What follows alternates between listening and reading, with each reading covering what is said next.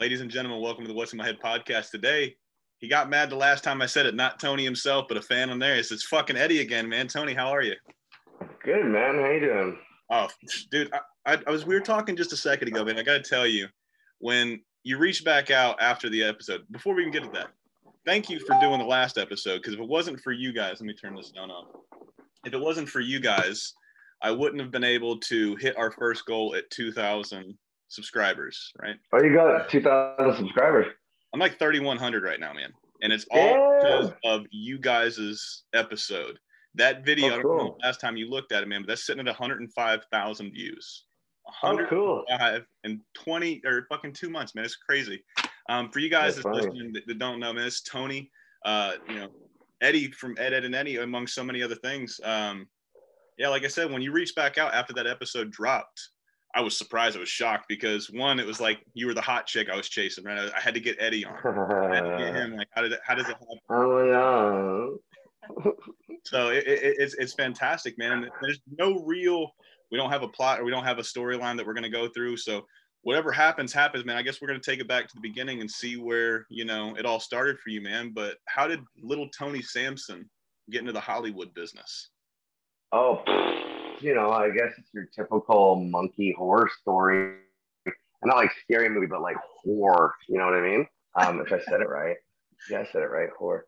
Yeah, I tripped, fell, and landed on the dick, so to say. I don't know, man. Honestly, it was kind of a fluke.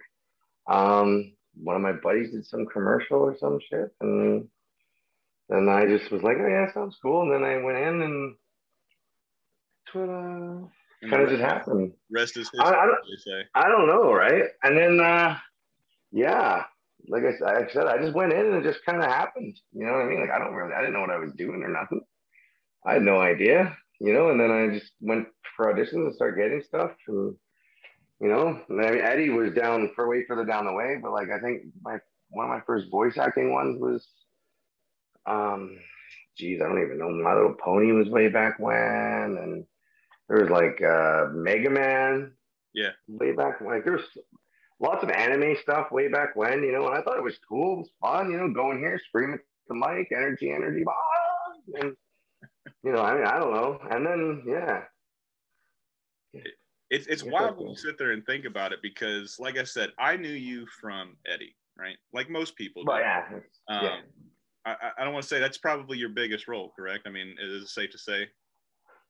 I would say probably the one with the most viewership. Yeah, I mean, Eddy was pretty friggin' big, wasn't it? I mean, especially down here in the States. Now, I've never been to Canada. I've seen the shores of Canada when I was stationed in Washington State. I've always wanted to go, so hopefully one day I can actually get up there to the Great. No, it didn't play in Canada. That's the thing. So like, easy, right? Yeah, it wasn't on TV here or anything. So like, it was easy here. Like nobody ever heard of it. It's not like I would go out and people would be like, "Oh, look, Eddy.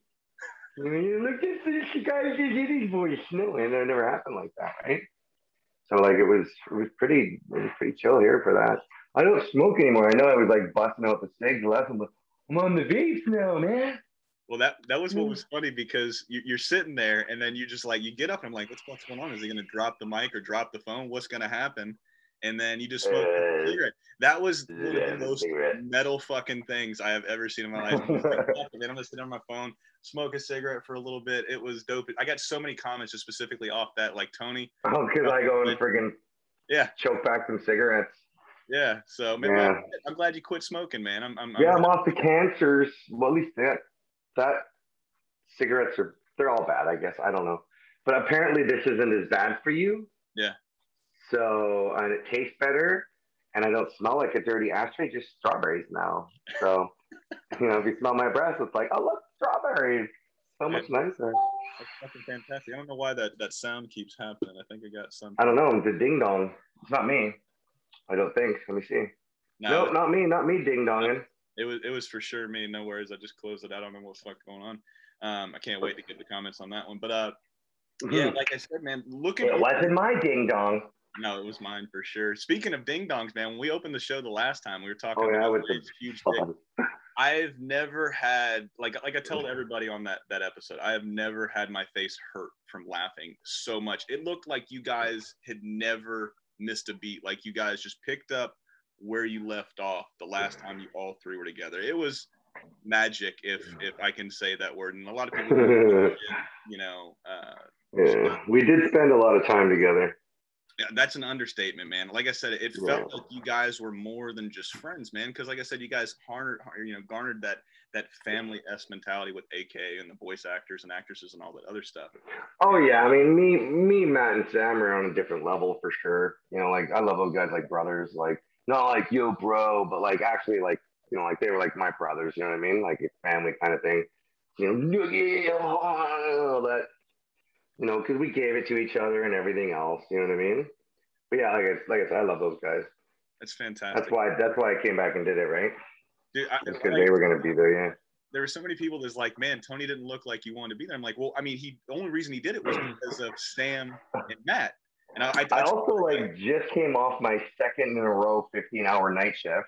That's what I told so, like, I worked 15-hour night shift, stayed up for 4 hours past the night shift, did the podcast, then went back to sleep and went back to another night shift.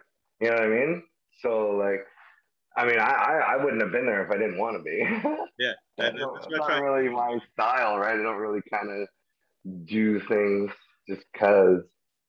That's one thing that I completely admire about you, because there's so many people, not so much in this industry, just Hollywood and all that other stuff, that are metaphorically, they're a puppet, right? Somebody's got their hand in their ass and somebody's making their mouth do this. So you go and you go and say things that people think that you want to be saying, or you want to be. Yeah. Like that. Especially nowadays with the whole like cancel thing, it's like, be careful what you can say, because they make you mad, and then now you can't do it no more, man. Because that lady over there doesn't like you when you say fuck, right? It's a bad word.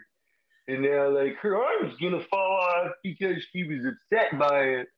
Like I always say, like, to people, like, if you don't like the word fuck, just pretend that, like, I said rainbow or puppy. And then every time the word fuck or something else comes up that you find offensive, just insert rainbow or puppy, and then everyone's happy, and, nobody's arms fall off from being offended. Man, you would think so, because it never makes sense to me, because I think of words like that, like fuck or cunt or stuff like that, right? It's that one. Oh man, it's the second one though. The C one. Yeah, it depends on how you. The C one. That's okay to say to one of your buddies, but you can't say that to your mom. No, I mean, or your girlfriend.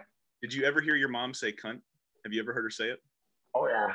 Yeah, it's fantastic. But that's some serious business. Yeah. That person did some shit. Yeah, you go to 0 to 100 real quick.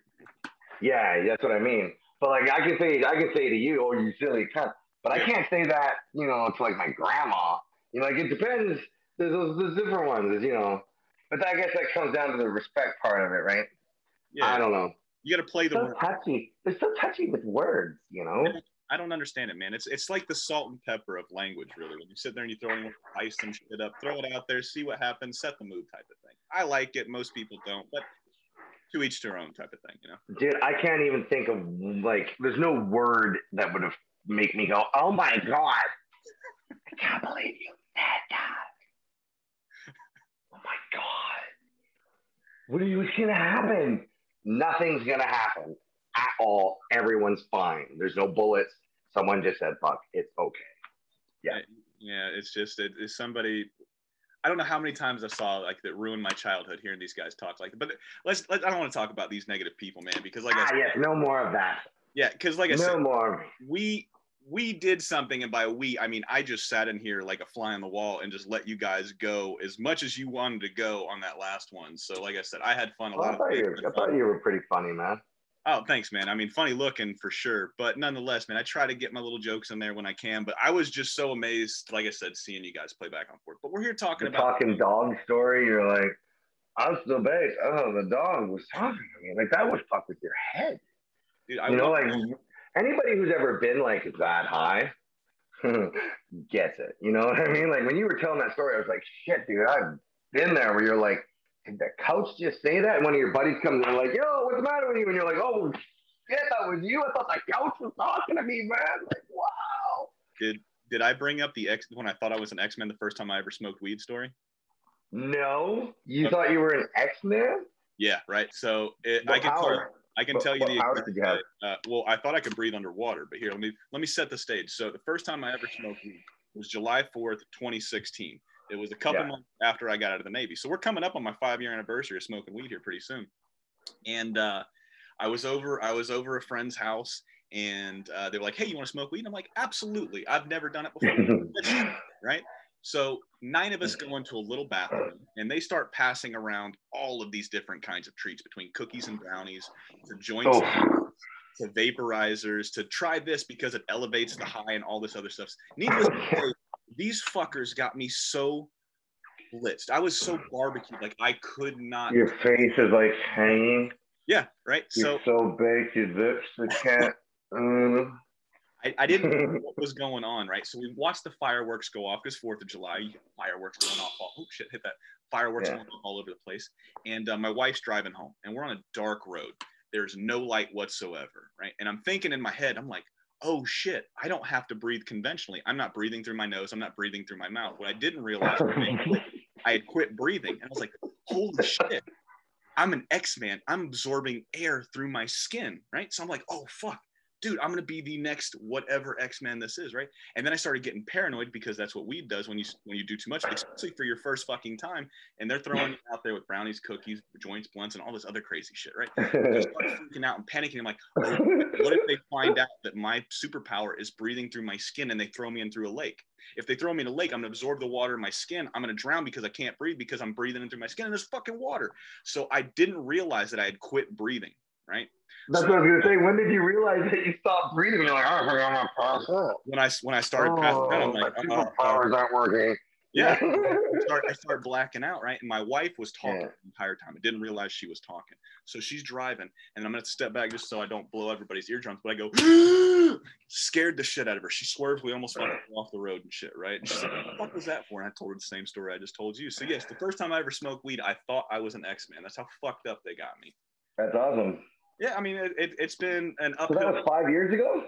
Yeah, almost like 3 years to the date here, just in a couple of days, man. So I was. Dude, I'm from Surrey, BC, so like I think I smoked weed when I was like 12, I think, for the first time. That's just like what we grew up with. Yeah.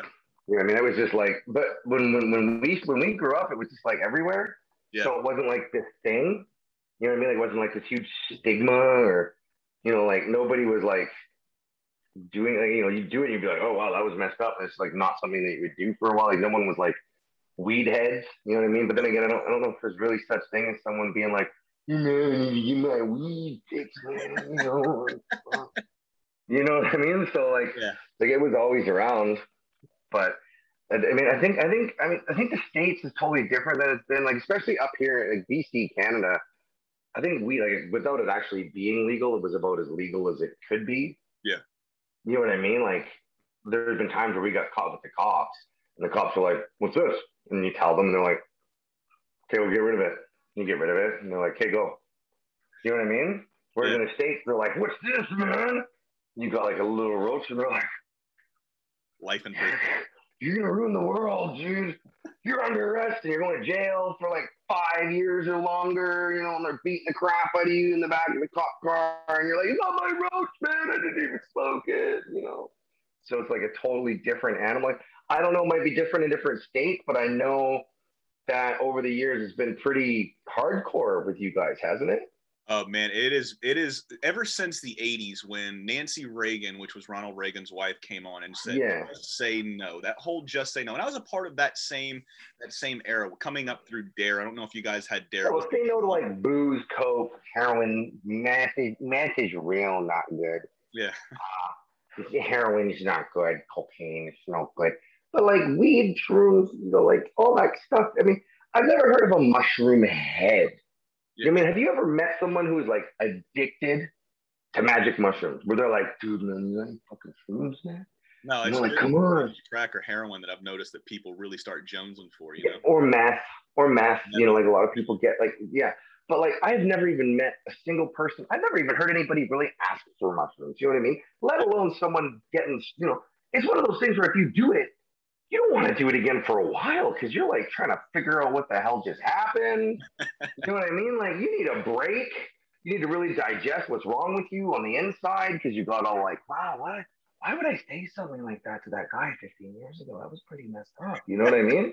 Like you're very introspective, you know, and then you're like, the depression goes away a little bit, you know. Sure, it messes with some people, but I'm just saying it's not like an addiction, you know, like with like alcohol, you know, like where people just cannot stop, right? Physical dependency. Yeah, they don't have that. Yeah, I mean, I don't know. I've never really had like I can't really talk about it like for as far as like weed goes with how I guess some people everything affects everybody differently. Yeah. You know what I mean? I'm just talking about like with my experience, like weed and shrooms. I know lots of people smoke weed every day, but really is that a problem? Like I guess if they're sitting around, people that I know that smoke weed every day, they're like they wake up, they smoke weed and they go like live their life. Yeah. You know what I mean? Like they go and they do stuff or they're farming or they're, you know, doing things. They're not just sitting on the couch smoking weed, watching Rick and Morty all day, going, they're actually like doing things. Whereas like anybody I've known who's into like alcoholism or you know all of the other ones, it like you know like the beast that really controls the life. So that's why I never understood the whole illegality of it. Like, is weed legal in the States now everywhere? Yes and no. Like each state is different, so it's still illegal at the federal level, right? So you can still go to like for Florida, I've got my medical card, so I can go and get whatever I want as long as it's within the certain doses. I go to dispensaries and all this other shit. So basically, it's legal. Basically, yes, and it's legal at the local level. It's still illegal at the federal level. So you could still get popped for it, but each state varies. So there's states that like Washington State and California where it's completely legal recreational, and then you've got places like Colorado that I don't know if they have legalized magic mushrooms or psilocybin. Yeah, they are. Yeah, I saw that they have because they're doing a lot of the research with all the medical benefits now, right? They're realizing, wow, you mean this could be like good for people with PTSD and like depression and like Alzheimer's and stuff, right? Like, yeah, because it hyperconnects the brain, right? So like they've been doing lots of research with that. You know, I think they were even saying they were using some for drug addiction as well. Yep. Like they were doing research with there's certain kinds of hallucinogens. You know, a lot of people do like the ayahuasca getaways and the Joe Rogan GMT and blah blah blah to get them. You know what I mean? And it helps them get off drugs. So I don't know, man. I think it's all got its merit. I went down that rabbit hole for a while, man, where I was really harsh with all that stuff in and out. I actually went to treatment for again year and a half ago after the whole COVID mess came. I was mentally ill and having all kinds of depression issues and drugs and blah blah blah. But so I don't know really if anything really should be illegal. You know what I mean? I don't think it ever helps anybody to have like a mental issue because most of it's mental. For me anyway, most of my stuff was mental problems. I had mental illness with whatever my issue was or however was I was perceiving the world through a negative lens. Nobody was ever helped if they were in some kind of mental problem by being arrested because of some drug or whatever and thrown in prison, because of it's like a victimless crime thing. You know what I mean? Like, I could understand if you're like a drug dealer and you're like pushing crack cocaine on people. Sure, yeah, you maybe should be arrested and put in prison. That's different. I'm talking about like somebody who's like addicted because it's an illness. You know what I mean? Like, and they can't stop. To have them be arrested and thrown in prison, it's got to cost just as much to get thrown in prison as it would be to like put them in treatment. Do you know what I mean? Like, and to like actually treat the mental illness and the disease. I mean, I don't know. It just doesn't make any sense to me why any of that shit's legal. Because because everybody knows you can get whatever you want whenever you want it, no matter how illegal you make it. It's weird, It's almost like it doesn't matter what it is. I could literally go down the street right now to like a 7-Eleven or whatever you Circle K, and just be like, that guy, hey man, you know what I mean? Am I wrong? No, you're 100% right, man. And what I mean. What I think it's a waste of time. It really is. And if I don't want to get too historical here on you, but if you look back at the Volstead Act, which was the prohibition of alcohol I love history. Right? My favorite. With that, what did that do? That propped up organized crime. You had people. Oh yeah, it made him huge. Yeah, they were running the stills and everything. Yeah, you know, and what is it doing now? If you take a look 100 years later, when we're making weed illegal, or we're making all these different drugs illegal, that you can go, like you said, at a 7-Eleven, Circle K, whatever you want, you can find that one person, you can go out there and get it. Whether it's a gun, whether it's anything, you can get anything you want. Yeah. You know, and when you prop it up and you make something illegal, you're going to make, when you tell somebody no as an adult, what does that make you do? I'm going to say, fuck you, I'm going to go do what I want to do, because it's your body, it's your way, it's your money. You can't stop people, man. No, you really can't. You can try, but it doesn't do anything. And all you're doing is, like you said, like I said, back in the 20s, you're propping up organized crime. And now you're doing it 100 years later with the cartel. The cartels have so much power because you're making everything illegal. You're driving the prices up. Right? Everything. Yeah, you know, so it's just insane. But so they're gonna make everything legal in the States soon, or is it just they're gonna leave it with this whole, like, you know, each state's a different country kind of thing? I don't know. It doesn't make any sense. It's going to be each state, because they don't want to come out. So here's the issue. Here's the main issue, at least from what I see. And I'm a very dumb person when it comes to this. I only see. I don't have an opinion, man. I'm not very good. But I really don't know shit. There's so many people that are in prison right now for being for smoking. For a roach. Yes, right. And if you go and you make it federally legal, right? What is that? You gotta let them all go. You gotta let them all go. But what does that really mean when you think about it? You're taking money out of people with privatized prisons. That's an issue right there. It's privatized. Well, yeah, but then you'll have people make, you know, your shit for free either, right? Yeah, you know, so it's at the end of the day, it's a money thing. If they make it federally legal, you know, then they have to have all of these other entities either come in or come out, because like I said, it's money at the end of the day, right? Once you start seeing somebody like Marlboro, and I don't want to call them out, because the last thing I want to do is get hit with a cease and desist or a fucking suing me because I'm talking shit about Marlboro, the cigarette company, and shit like that.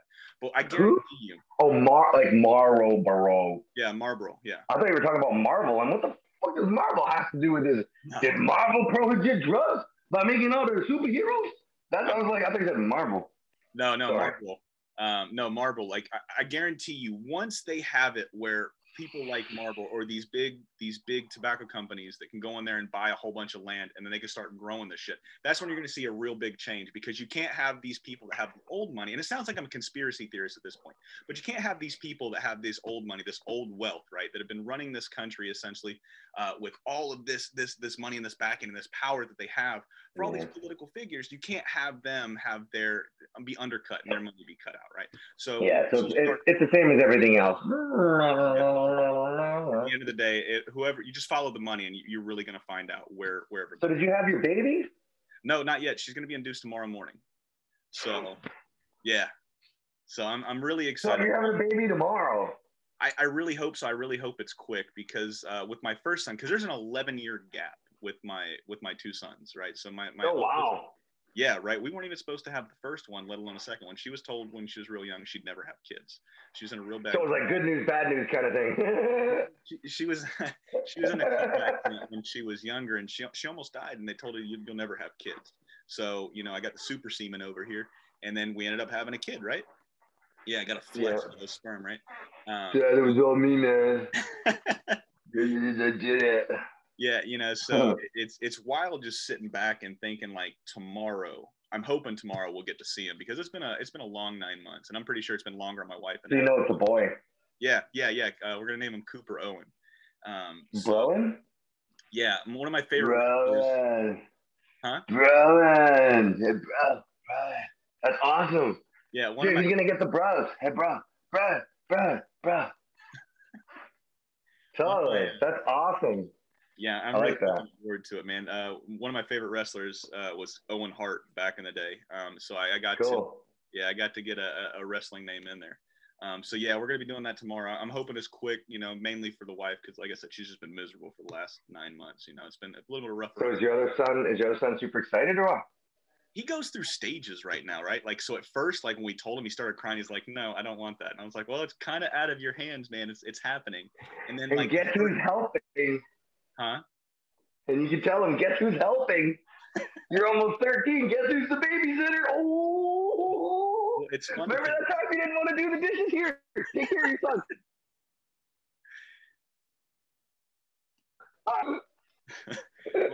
It's funny because, like I said, at first he didn't want one, but like the first time he got to like pick out something for the baby, he started getting super excited. And then over the last couple weeks, when we found out that my wife wouldn't go past July 1st for to be induced and everything like that, he's been getting like super clingy to me, and then super clingy to my wife. Right. So I think he's getting like that weird stage. He doesn't know what's going to happen and we try to tell him all the time. It's like, nothing's going to change, man. It's just going to be an extra person. You know, we're still going to go to all the karate events. We're still going to do this. We're still going to go to the movies. We're still going to go everywhere. Nothing's going to change, man. We're just going to be. He doesn't know if he's going to lose some loving from mommy and daddy.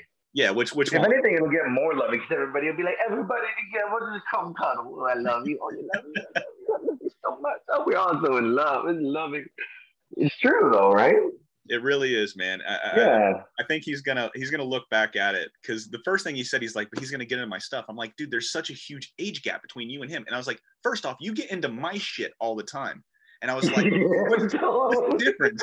I was like, and they'd be like, don't worry, he's gonna have a bunch of cool stuff that you can get into too. Yeah.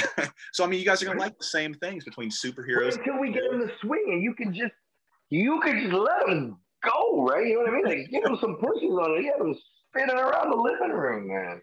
Yeah, it like I said, I'm really looking forward to it because I missed so much with my first son. When we did the math, man, I missed 4 years of my son's life. 4 years, because of the Navy, consistently deployed, training up, going out for this, going out for that.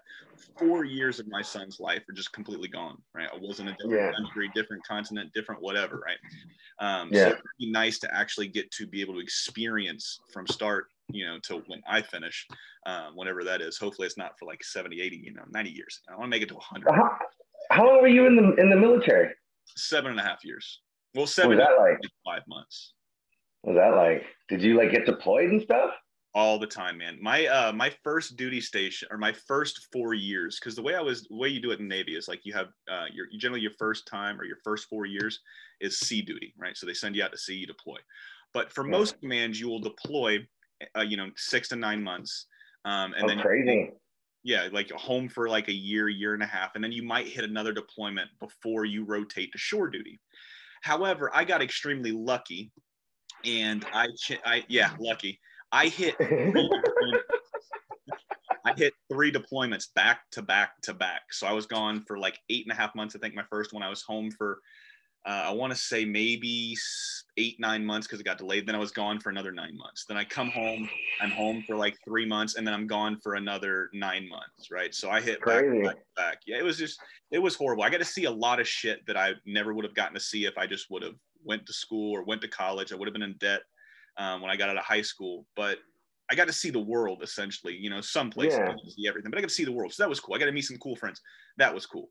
However, I lost something that I'll never get back. It doesn't matter what happens. We talked Rick and Morty just a second ago, right? Unless Rick's going to invent a way for me to go back in time, or Doc Brown and Marty McFly are going to jump in the DeLorean and I'm going to get, that time back. That's something I'll never get back, right? So at the end of the day, it was cool. But if I could do it all over again, I don't think I would ever join, man, because I missed something that I, like I said, I would just never get back. I hear that, man. Yeah, but it is what it is, man. It makes you a stronger person. It makes you do something, and then you get to see something that most people don't. Most people don't get to experience. Most people live 10 to 20 miles from where they're born. It gives you a different idea of what's hard as well, eh? Yes, it really does, man. It tells you, like, some things will happen. You'll be like, it's not that bad. Like, like it's really not that bad. That's actually not even a bad thing at all. You know what I mean? Yeah.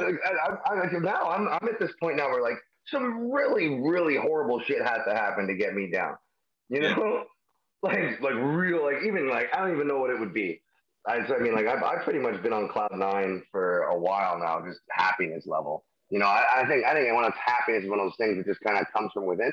Doesn't matter what really happens. It's like you can dwell on things, but when you've had really like actual bad shit happen, it makes everything else be like, whatever. Just carry on life. You know what I mean? So when you can look at it, you might not have done it, but it also helps your future outlook, because if you didn't do that, you wouldn't realize how hard shit can actually be. 100%. So when good things happen, you're like, wow, this is amazing. Where, so you can have good shit happen, like for me, if something neat happens, I'm like ecstatic and overblown. This is awesome. Someone else would be like, "That's so stupid, man. Like, why would you even get excited about that?" You know, because it's all perspective, right? And unless you've seen or experienced some of that real harder kind of negative crap or things that are difficult, a lot of the good times get lost. You know, people get used to, you know, it's like people complaining about stuff, to complaining about how hard they have it on the internet, drinking in Starbucks on their cell phone. Oh, my life is so fucking difficult. You know what I mean? This is horrible. I'm repressed. Ah! Right? Having a smoke their phone with their Nikes, walking down the street and their Louis Vuittons, driving a car, fucking repressed bullshit. Sorry. But you know what I mean? Like, you got it hard, man. Yeah, I mean, I wouldn't say I had it hard. It was a little difficult from time to time. You know, like I said, just missing the family was the hardest part. But man, going back to something you said earlier, I wanted to really swing on because it was something that we talked about. You know, through Messenger, when you reached back out and you said you want to come on and do a solo episode. Yeah. And it's like I said, something you just said just a minute ago, man. Depression. Oh yeah, man. It's something we talked about. I don't know if you were ever real close with Big Jim. You remember Big Jim and stuff like that? I remember Big Jim. I when it came to the show, I mean, I came in and I spent some time with people, but it was a lot of work. You know what I mean? Like, it was work stuff. I spent time with Matt and Sam, you know, and like, I love Danny, man. Like, Danny was like family, like a father figure kind of to me. Like, I love that, man. He, like, that show without that guy wouldn't have gone anywhere, you know? But like, as far as like actually hanging out outside of work with a lot of the people, it didn't really happen. It was more like work event stuff, you know? I mean, I do remember some of the stuff, but you were saying Big Jim went down the rabbit hole, right? Yeah, we talked I always tell everybody, I try to preface this because a lot of people like, oh man, you just need to shut up and let your guests talk a little bit more. And I try to tell them this is not a interview, man. I should have named this like, you know, chatting about cartoons or cartoons and chats or some shit like that, or chit chat and cartoons. Because most people have. You know what though? You know what I've learned though, man? It doesn't matter what you do. There's going to be that one fucking baby. Yeah. I didn't like the way you didn't talk about this thing with the guy, and how come you don't know that? You don't care about me, man. You don't care. You did it wrong. It's not how I wanted you to do your thing. You're fuck this place. Do it different next time. Meanwhile, there's nothing positive on there. There's no constructive anything. They're just bitching to piss and moan because whatever they're doing, 100%. They didn't like what you're doing, but it didn't matter what decision you made or what you did. They wouldn't have liked it anyway. So whatever, man. Yeah, fuck it. That's where I got, like, once I was not ready for how big that episode got with you guys, right? I was not ready for just the comments, the people reaching out, the crazy shit that happened. And it's only, I love that when people see it, they're like, well, Tony doesn't seem like he cares. It's like, fucking don't. You're right. Good observation. No fucks given. Congratulations. You figured it out. Wonderful. Sorry. Go ahead. Oh no, 100%, man. But what I got from it, right, is this is my show, right? I'm gonna conduct it how I want to conduct it, and I don't. You guys got asked the same fucking thing. How many times have you been asked what's under Double D's hat? I don't want to ask you the same bullshit every single time. This is not a yes/no interview. This is a conversation with people. This thing was meant for us getting to know you guys just as well as getting to know me, because without me, I'm not reaching out to you. I like real, you know what I mean? So like, I've never been like a pretender person, you know, like I cannot pretend that I like somebody. Like, it doesn't work. There's just not, you know, I don't waste my time. So like when I was there, I was like, no, I'm here because like we've never done this, right? And Julian's cool, and these guys, you know, so we're just gonna do this thing, right? Yeah. And I mean, like, you even saw our reaction. A lot of the questions were like, dude, some of the questions, I don't know, dude. Like, fuck do I know? What they'd be like, well, you know, an episode so and so, you know, there was this time where Eddie did this thing. It's like, dude, I don't even know anything. Like, I was so baked and so fucked up that whole time. Like, I know I did Ed and Eddy. Yeah. I think that happened, you know. But it was like, and then it was like, wow, that was over. What happened? That was fun, right? You know, it's like, you know, one of those things. So I don't remember shit. Yeah. You know, and it was kind of, it's just like one of those things, you know, like, I don't know, man. Like, I feel bad. I would love to know the answers. And I get that you guys are I get that there's people that are passionate about it. But like, I've done a few like question answer things. People don't like my answers. A lot of times, like, I don't know. What do you think about it? Did the show. What's your favorite one? The last one. Why? Because that was the end of it. And I don't know. You know, I don't know, man. I just don't know. But Yeah. yeah, Like I said, it was something we did, but it's not like, you know, I mean, it was a blip in my life. It definitely is not something that has consumed any sort of place in my life for any moment after.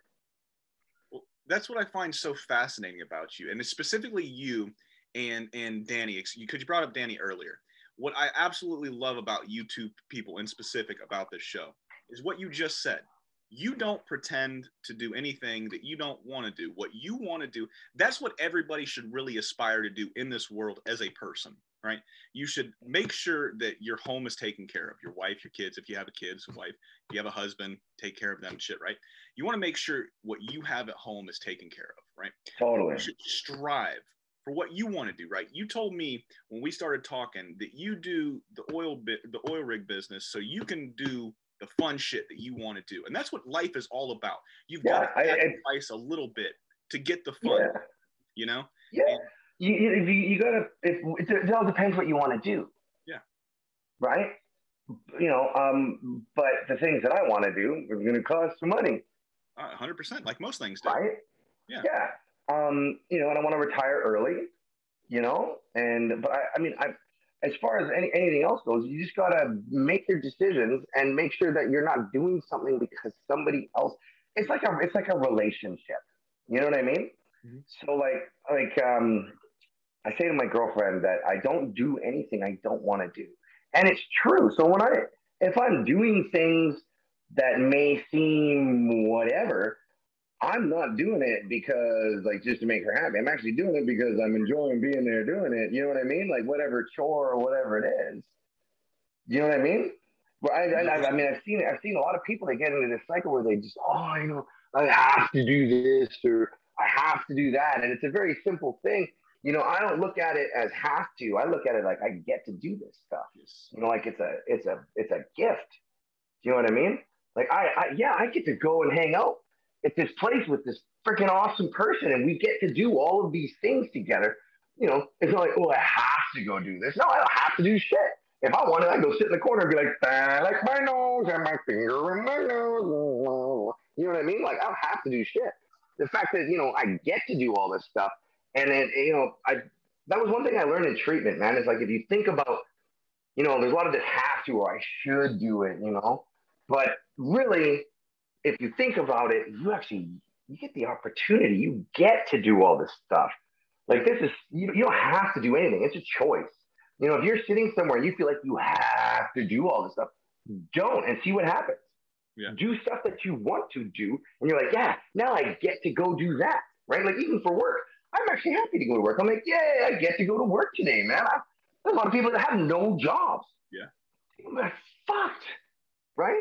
I get to go to work and I get to earn a paycheck. And then I get to do all this wonderful stuff after. You know what I mean? There's never a have to moment. You know, I don't feel like there's anything that I have to do other than eat because I'll probably die. Other than that, I'm only doing what I want. Period. You know, and then if I look at it that way, I found this helps me. If I look at it that I get to do all this stuff and I'm only doing things that I choose that I want to do, then while I'm doing everything, doesn't matter what the task is or who I'm hanging out with, I'm making a conscious choice that I want to, and I get to be there, and I'm happy about it. And the times that we're having are friggin' out of this world because of it. Because it's like, yeah, we're doing this, right? Instead of like, I have to go and do this stuff, man. Right? It's just how you look at things. It changes everything. It goes back to at least for me. Well, it goes back to that word of the day that we were just talking about. It's all about perspective at the end of the day. It is perspective. Yeah. Right? Like even taking out the garbage. I don't have to take out the garbage. Right? I could leave it there.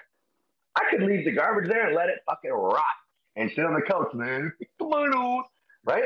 I should be happy that I get to take out the garbage and then someone's gonna come and take it away from me. I don't gotta go bury that shit in the woods, right? I get to just take this bag and I get to go put it over there. And magically it's gone. Wonderful, right? Look at the alternatives. That's what I mean. It's all perspective. I don't have to take the garbage out. I could just sit there and freaking throw garbage all over the house. It's gonna get kind of messy. I get to just put it in this one single bag, put in a tiny little bit of effort, carry it out, and then magically it's gone. Wonderful, right? It's all perspective, man. 100%. And let's go back to one thing real quick, man, because you were talking before COVID that you had did some treatment. Now, we'll go as personal as you want to go, right? Because I'm open book, man. We'll see what happens. Yeah, I dealt with a bunch of mental illness stuff. I was depressed, divorce, and friggin' bad relationships, and blah blah blah blah blah, and COVID, and I was sick of being like the person that always had to take care of everything for everybody. You know what I mean? And it was a perspective thing. I was in a pity party. Oh, poor me, I have to work, take care of the kids. It's all perspective. And I got depressed, and I went on the hamster wheel, and I said, fuck it. And I was going to off myself because I was just sick of it. So I got a copious amount of drugs, a lot. I wouldn't want to start saying what and how much, but it was enough to kill like a large donkey at least, or two. Yeah, and I basically shoved as much of everything as I possibly could. Like I should have been dead, really. I'm surprised I didn't. Yeah.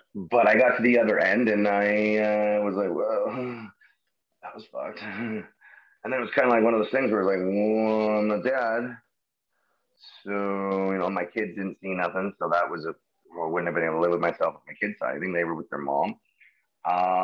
So I called, and I figured, I wouldn't say I had like a drug problem per se, but it was everything else I had a drug problem, obviously, because I tried to kill myself with them, but it was, there's always something behind that's going on. You know what I mean?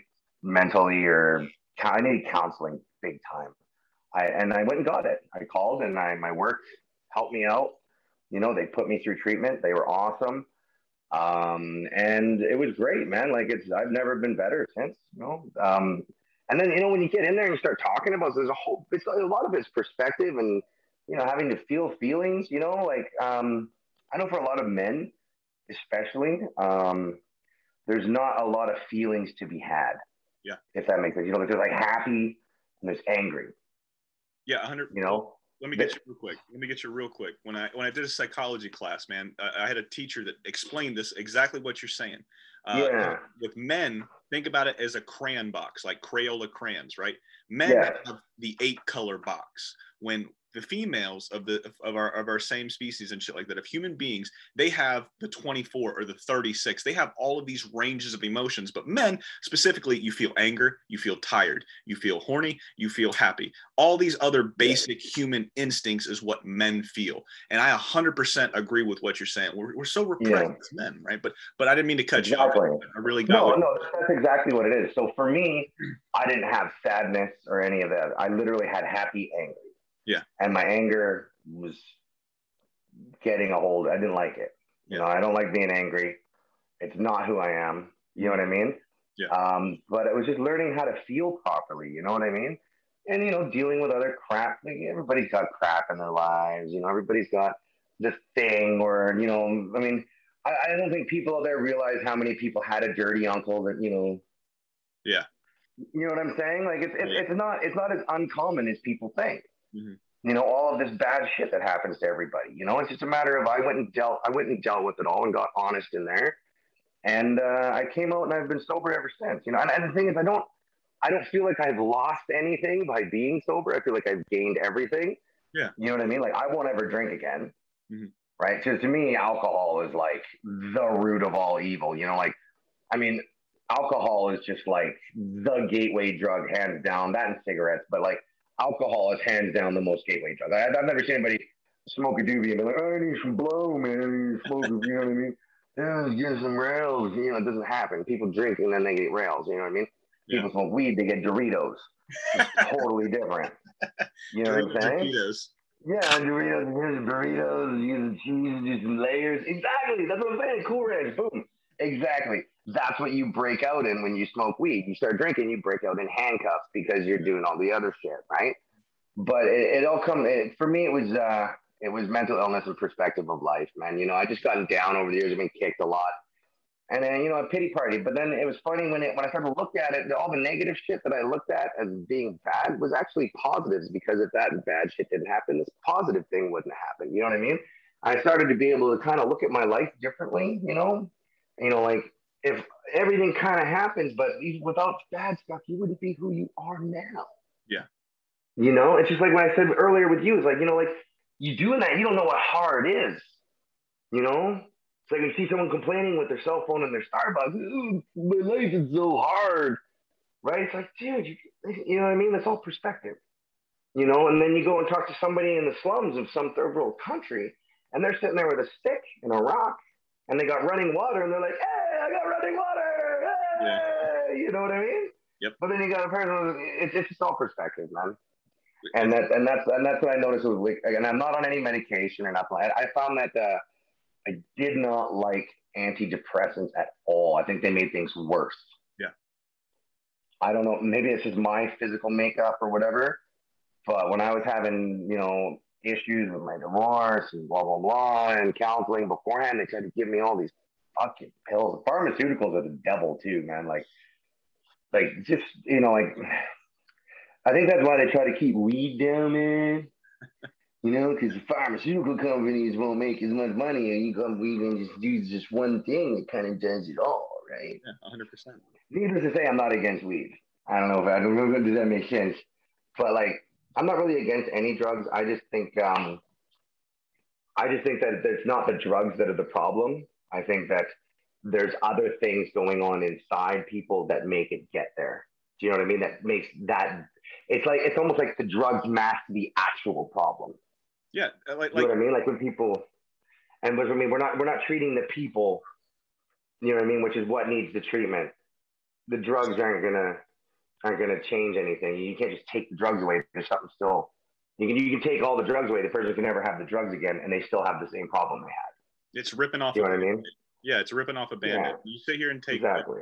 And we'll diverge for just a second, right? Because I 100% get what you're saying, man. And one of the main reasons that I got out of the military, other than, you know, missing my wife and son, I got hurt, right? I hurt my back and I hurt my neck.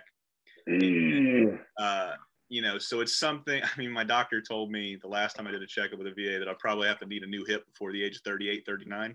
So I've got at least you get a new one. I got a new one, man. And hopefully I'll be bionic. You can think about that. You can actually get a new hip. Yeah. Isn't that crazy? It is, right? Right? So that's what I mean. It's that same perspective thing. You know, I'm going to have to get a new hip before dude, you have the opportunity that your hip's so fucked, they can actually just give you a new one. Yeah. It's medical marvels, right? But that's what I mean. The only reason I was getting to that is because I had never experienced depression at all in my life up until that point. When I got hurt, it took me over a year to get an MRI because I went directly on a deployment. Like my back, right? When I lifted up something heavy and I didn't know the answer no, right? When you get out of boot camp, you get brainwashed, right? You do, because in the line, if you ever go to war, you don't need somebody in your platoon or in your division or something like that questioning. If they say, or going, no, sorry guys, no, you go ahead. I'm gonna be over there. No, you get your own shit. I'm gonna sit down.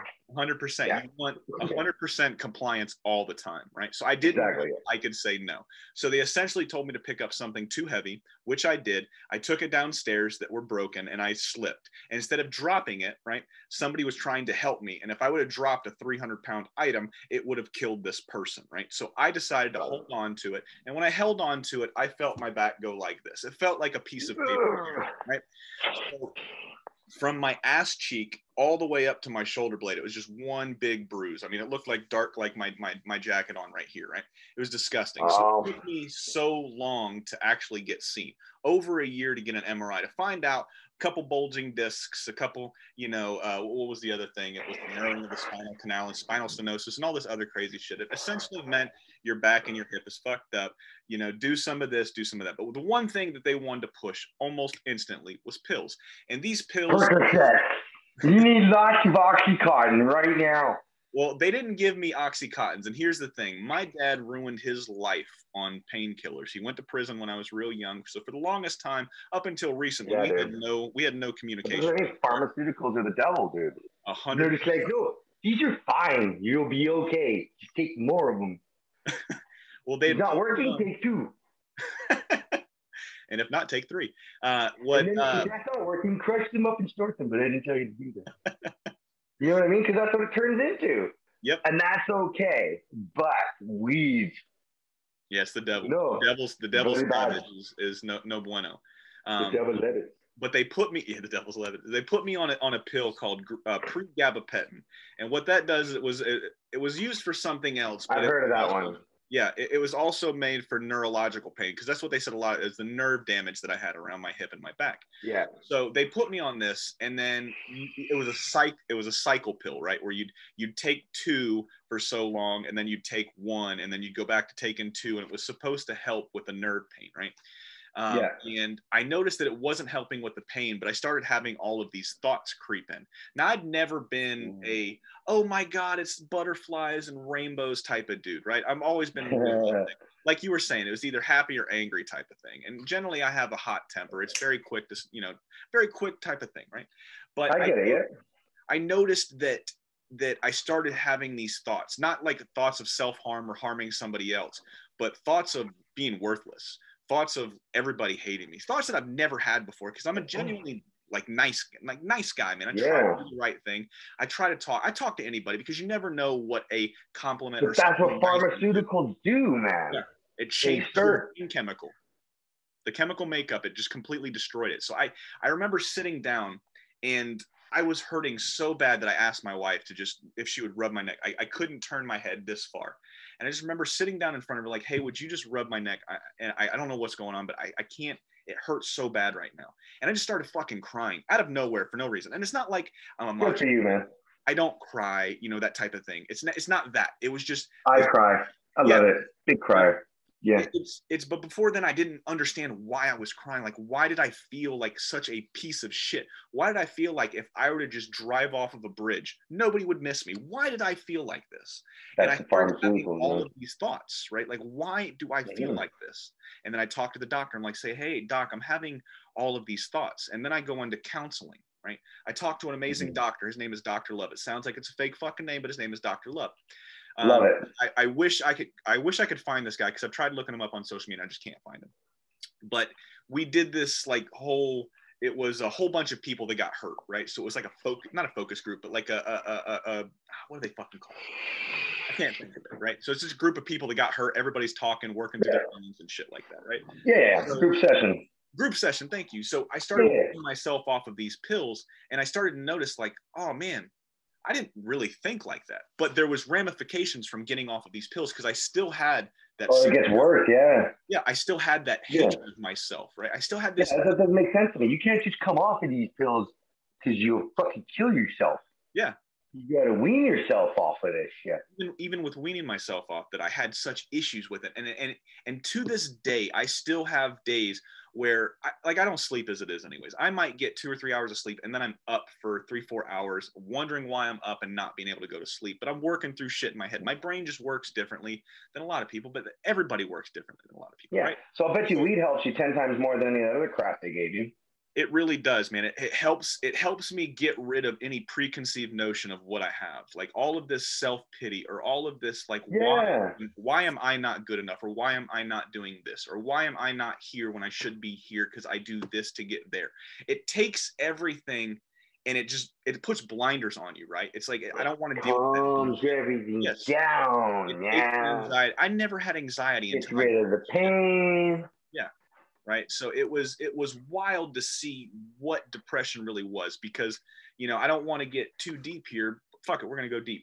You know, I don't care. Let's do it. Fuck. When I was younger, if anything, this is just a talking session. I don't give a fuck who watches this at this point because I'm having fun. Because very rarely do you get to have a actual conversation with people. Most people, they go straight to their phone, right?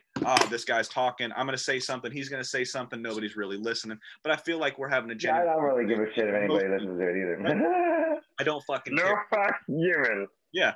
You know, so very rarely, this is what people need. People need conversations like this. People need to be actually to talk, whether you work on something or you're a fucking trash man. If you got a cool story and you're a cool person, I want to talk to you. I don't give a shit what you do, right? I agree with you, man. Totally. You know, deep conversations are good. 100%. It's what's progressed our species for so long, man. Sitting by a campfire, talking, eating food, you know, civilizations were built on bread. But nonetheless, that's man, a mixed thing too, man. You think that's huge. The lost art of campfires. Campfires are way more entertaining than any television. Goddamn right, Sitting man. around actually talking to human beings around a fire is amazing. It's a group experience. Yes, it's a group experience. Everybody's feeling the same thing. Everybody's like, oh, what'd you do? What'd you do? Oh, that's so fucking cool.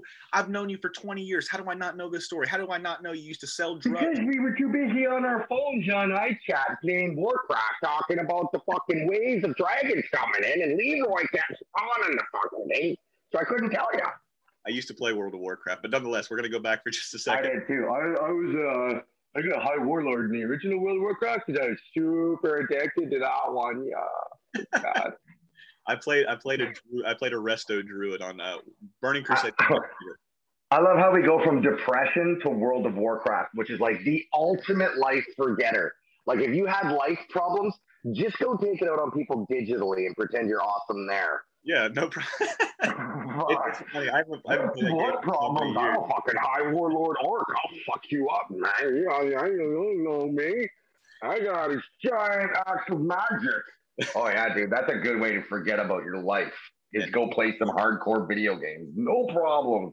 Yeah. Except for every problem that's like in the real world. That's waiting. Right? It's yeah, but you keep forgetting about it because you got to do some farming, man. I got to do my mining shit, you know. Oh, fucking all those. What do you mean the baby's got to eat? Fuck the baby. He's not helping me spawn this guy. Anyway. But, you know. I like these type of conversations, man, because it's fun because you get to see more than what a lot of people open up to, right? But going back to the depression thing, I didn't understand. Yeah. I used to have this idea of people that committed suicide. I used to think that they were weak. I used to think that they were pussies. I used to think that they were cowards, right? At the end of the day, that's what I used to think. Until my mother lost her boyfriend at the time. He was on a motorcycle. And a 16 or 17-year-old kid pulled out in front of him and slammed on the brakes because he didn't have a driver's license. He'd never really driven before. And he saw a driver on a motorcycle so close to him, he just froze. He didn't know what happened. He was a kid. He made a mistake, and that mistake ended up being fatal. But here's the thing most people don't know about me when I've told this story. My mom was supposed to be on the back of that motorcycle that day. Crazy. She got held up at work, right? If she wouldn't have got held up at work, my mom would have been killed just like Jim was, right? And the crazy thing about that was I did not like this guy at all, right? I knew he was okay of a person, but he was super hard on me for no reason, right? He had two kids that didn't give a shit about him, I don't know if he cared about them. I want to say he did because being a father, it's very hard, no matter how much of a piece of shit you are. It's very hard to say you don't give a shit about your kids. Now, there are outliers out there that just don't give a fuck about their kids, don't get me wrong. But yeah, or they pretend they don't. I don't know. Yeah. I'm not that, so I got it. But I feel like he was harder on me because I think he knew I could take it, or he knew that I was a good person, that I wasn't a fuck up like his kids were. And yeah, or saw something in you or whatever. Yeah, some hippie. Any way to rationalize him treating you like shit. I get it. Yeah, Yeah. But like when that happened, I noticed my mom change overnight. Right, the man she was in love with, right, died. Yeah. On the motorcycle. She should have been on that.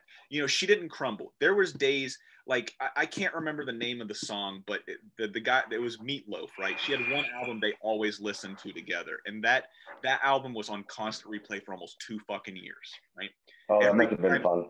Every time I heard her come into the garage, she was playing that album, and I fucking knew she was going to be wrecked. there is nothing worse than somebody you love so much that hurts so fucking bad that you can't and that's what it is, anything to help. It doesn't matter what you say, what you do. You always know when they go to sleep, that's what they're thinking. It's a mental thing. The right? trap. She told me when I was younger that she thought about taking her, she had a Nissan Titan, right?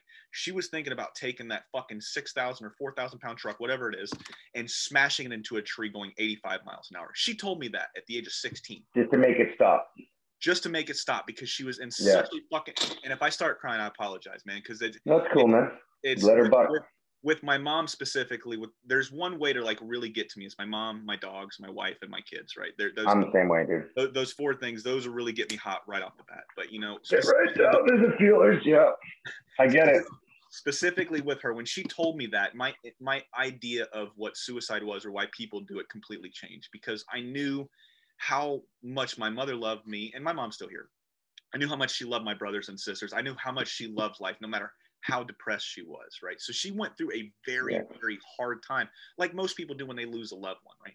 And it really changed my perspective on what suicide was. And then I'm pretty sure he'll get upset, but I don't think he listens to it. My brother tried to kill himself too a few years back because of an ex-wife that was just brutal. She didn't want him seeing her kid and all this other crazy shit. Dude, right? I get it. It was literally to just make it stop.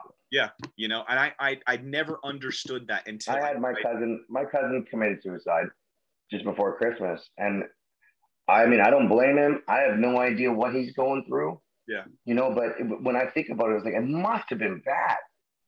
Like the pain and anguish and agony and the hamster wheel of revolving. You know what I mean? Yeah.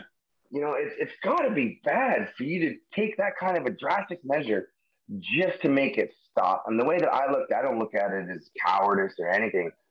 It's not an easy thing to do, man. It's not.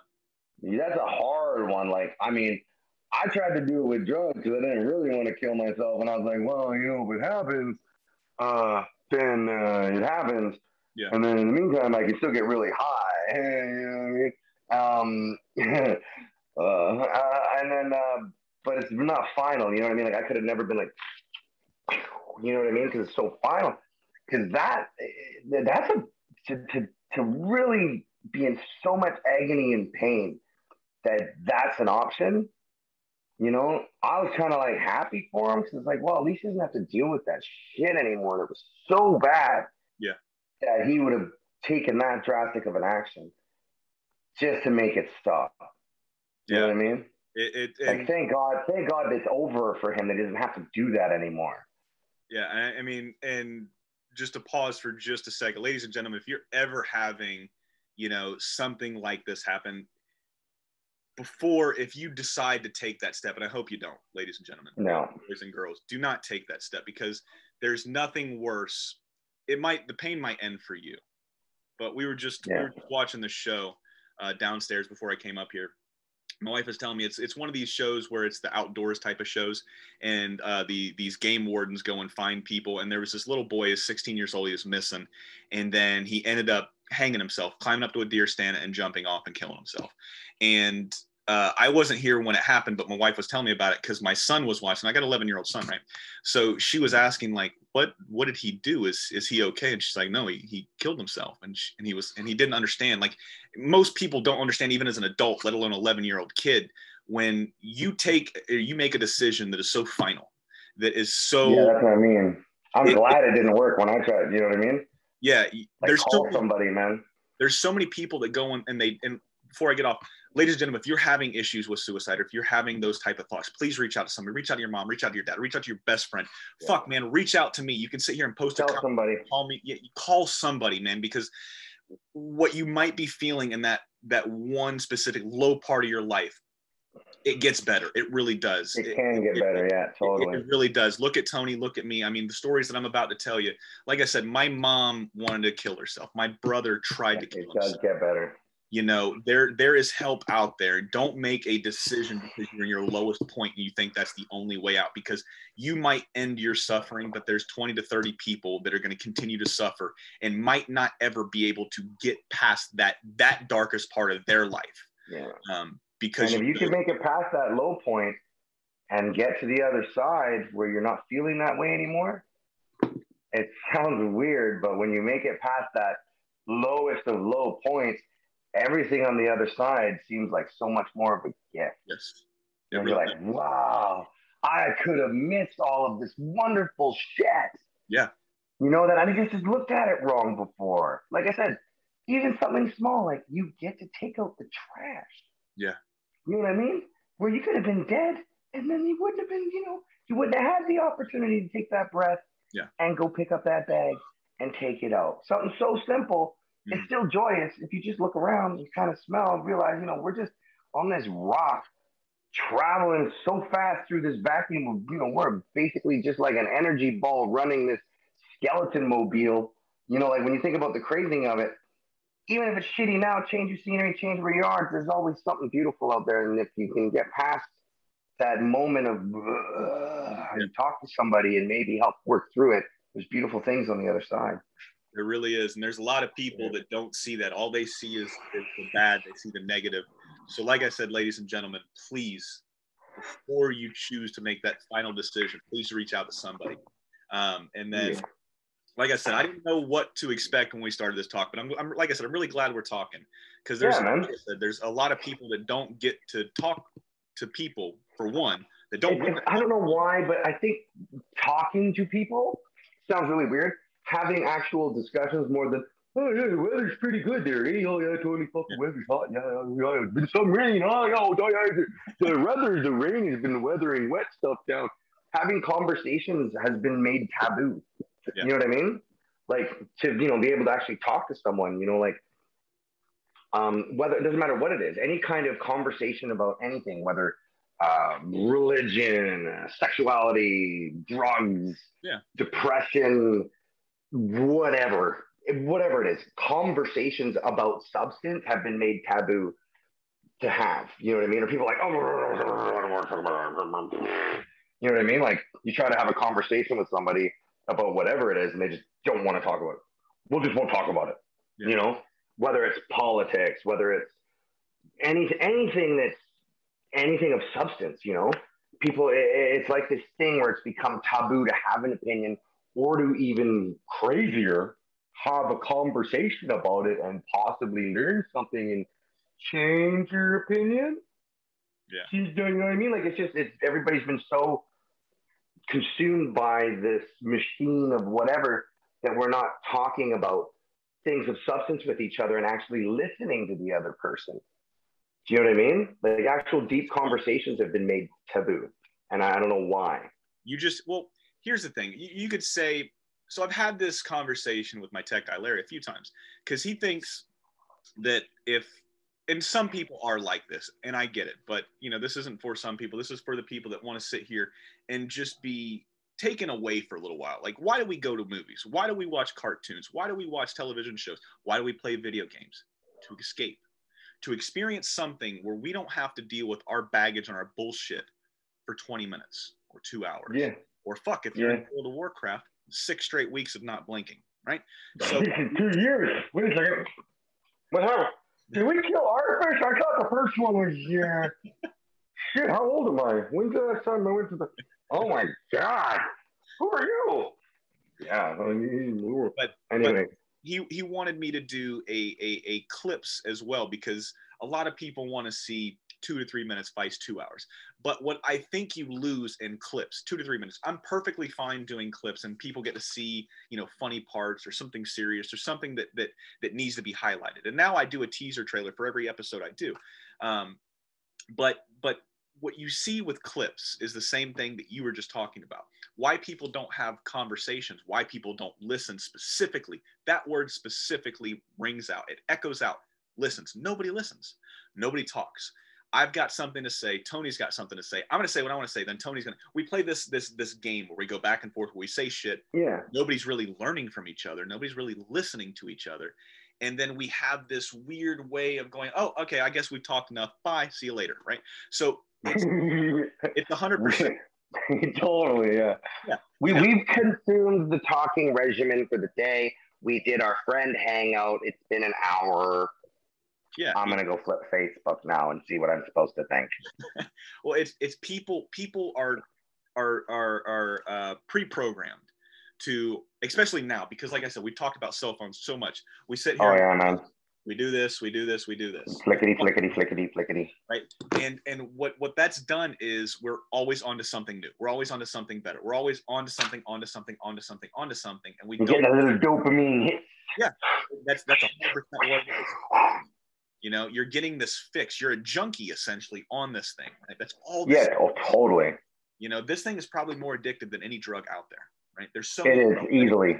Yeah, and you can get it no problem, and nobody thinks. Like if you were to sit there and shoot up in front of me, I'd be like, oh shit, Tony's a piece of shit. Look at him over here doing heroin. But if the Tony were to just sit here and scroll through this entire time while we're talking, oh yeah, totally, man. There's people out there that have no issue with that whatsoever. They're like, oh man, it's just people being people, right? But we're like I said, we're pre-programmed to sit here and only have 2 to 3 minutes, right? But what you miss in those 2 to 3 minutes in a clip, right? You miss everything that led up to that story, everything that led up to us bringing up this topic, everything leading up to X, Y, and Z, right? You miss there's lots of picture. Subtleties too, right? Yeah. I mean, I don't know. I don't really watch TV. I don't really, definitely don't watch YouTube or anything like that. It's just not for me, right? I've got, like, I mean, I don't, as far as video games go, I haven't played video games since before treatment. And it's not because I don't want to. I don't know. I just don't, maybe I don't need to escape anymore. Maybe that's the case because I have not played, maybe that's what it is. I have not found a game, and I knew I had a problem with video games, specifically with World of Warcraft, right? I didn't know like how much that actually consumed until I sat there and I thought about it, like, fuck, dude, was I really sitting there playing for 7 hours with my newborn kid sitting next to me? My wife sitting over here? Like, what the fuck was my problem, right?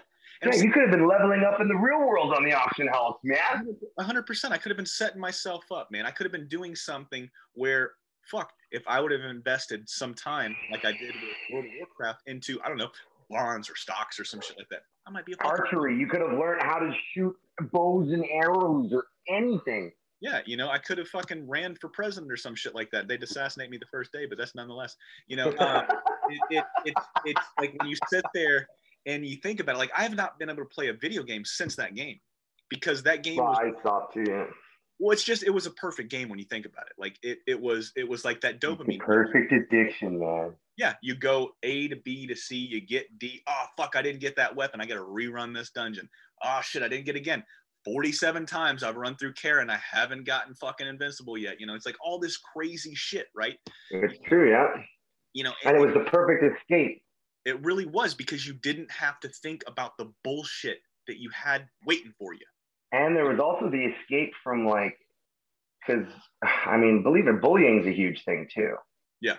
You know, so it was a real escape from people's reality of their lives. Like even when you're younger, you know, you go to school, there's people are dicks, man. You know, and a lot of people put their shit on other people. Bullying is a huge thing.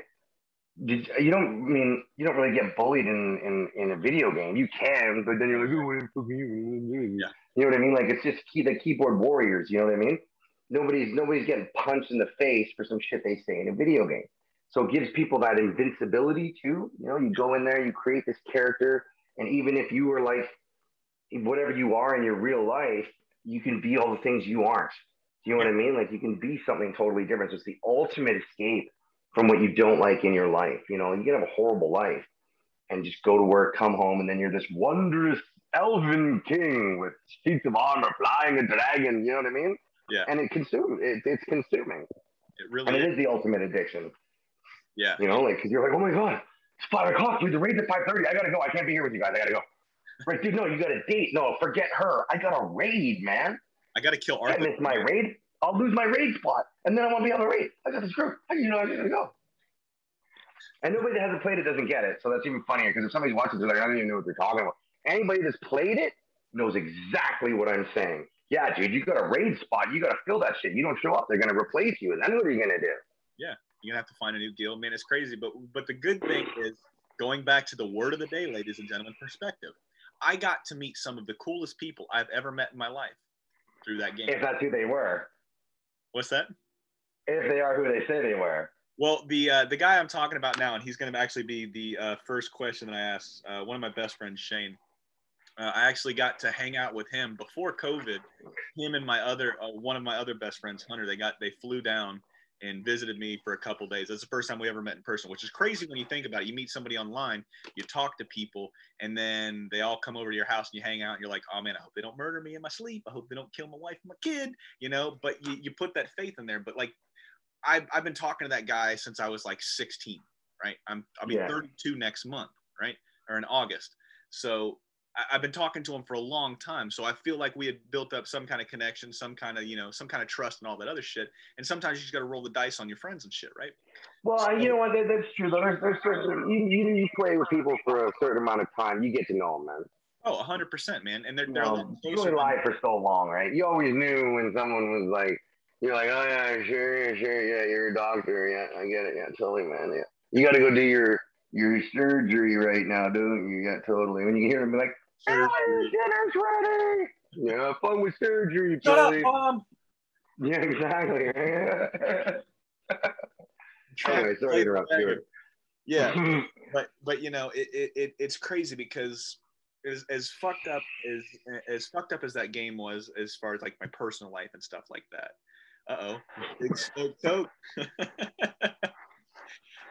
But as fucked up as that is, man, it brought a few people into my life that are still fucking here, and they're some of the coolest people I've ever met. So that's the one thing I really love from that game. But nonetheless, man, I don't really know what our original point was. But like I said, it's conversations. It's gonna go to these doors. We're gonna open up these doors, and we're gonna walk through them, whether there's some kind of substance there or not. Yeah, I don't know how we got there.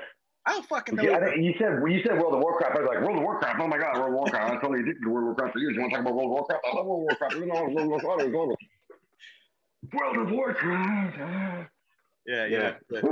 It was for sure one of those times where you're just like, oh fuck, that happened a long time ago, man. That is one of those rabbit holes where you like claw your way out and you were like, holy fuck, I was down there. Yeah. Like, dude, I played for 3 months straight to get High Warlord. Yeah. I had my cousin playing when I was sleeping because you had to keep playing it 24/7, winning to earn that shit. That's what I mean. Like, if that's not addiction, I don't know what is. You remember what server you were on? Spinebreaker. Okay, I was on Lafon. Yeah. I started out on Lafon. That's what I mean. Like, we still remember this shit. This is 20 years ago. Well, I mean, I played shit. I think I played when they rebooted the original not original Warlords, excuse me. I dipped my toes back in when they brought back Vanilla for the relaunch a few years back. It's like I did the original, and then after we killed the Lich King in the Lich King one, the Arthas, I was like, that's it, that's over, the story's done, and I just stopped because I knew it was never going to end. Yeah. And I had already like sacrificed my entire life for however long of a period that was. And it, dude, like, you don't live your life when you're playing that shit. No, you really don't. There's no such thing. You go to work, you come home, really work out. 100%. And if anything I learned, it's just like, shit, dude, something had a hold of me so tight, and I wasn't aware that something had me. I always said, like, man, I don't have no fucking vices. I don't drink. I've never really enjoyed drinking. And it just, I don't like the fucking taste. I was against weed all the time. And now I fucking love weed because it's a social lubricant. It's like the good thing about what I assume liquor does to some people. Like, put it this way, if everybody, this is how I look at it, if everybody was addicted to marijuana, yeah, you would have a whole This podcast was presented by the Epic Sewers Podcast Network, the home of all your pop culture podcast needs, with shows like Epic Tales from the Sewer, Spoiler Force Podcast, CreatorCon Q&A, Comic Watchers, and the What's in My Head podcast. You know what I mean? Follow us on this journey and get down and nerdy as we bring you the best in pop culture. Alcohol, and everybody was smoking weed instead, there'd be a whole lot more hugs going around and a whole lot more, oh man, sorry man, I didn't mean to say that to you earlier, I love you, you know what I mean? Yeah, like I said, it takes ego out of it. What does alcohol do? Alcohol is liquid courage. I'm a big bad motherfucker when I'm sitting here drinking this drink. What is liquid savage? Weed does everything. It peels back that layer, right? That false bravado, right? That ego. Takes that away. Like, man, I'm just like Tony. Tony's just like me. Tony's just like my son. My son's just like Tony. We're all the same, right? We're at different stages of our life.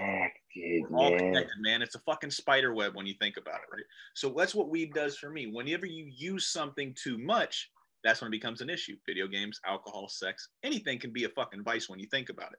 Anything you can lose. Yeah. It's all intention too, right? Obviously, whatever it is, if you're doing it out of, malice or any kind of weirdness, that's when things change, right? Yeah, 100%. A lot of things are intention. What's your intentions with something, right? Yeah. If you're smoking weed because you have to, like, I have to do this or my skin's gonna fall off. Yeah, that's different, right? You know what I mean? Yeah, 100%, man. Now, like I said, we've been going for an hour and a half, and I've had a blast. Oh, have we? Yeah, right. It's like a fucking rabbit hole, man. You don't know what's going on because we're having fun. We're doing that thing that nobody does, Tony. We're listening to each other. We're talking to each other, right? So hey. At the end of every episode, man, I like to bring in the fans. Sometimes they get good questions. Sometimes they've got horrible questions, but nonetheless, they've always got questions. Now, right on, you'll get my straight answer.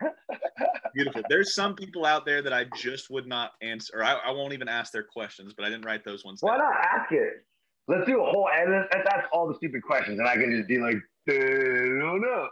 Well, there was one, and I can't remember his name, but I wasn't specifically going to ask this one. But nonetheless, man, since we'll start off with the bad one, because I didn't think it was in poor taste. I just thought it was like, this guy's just trying to troll at this point. But nonetheless, man. I love trolls.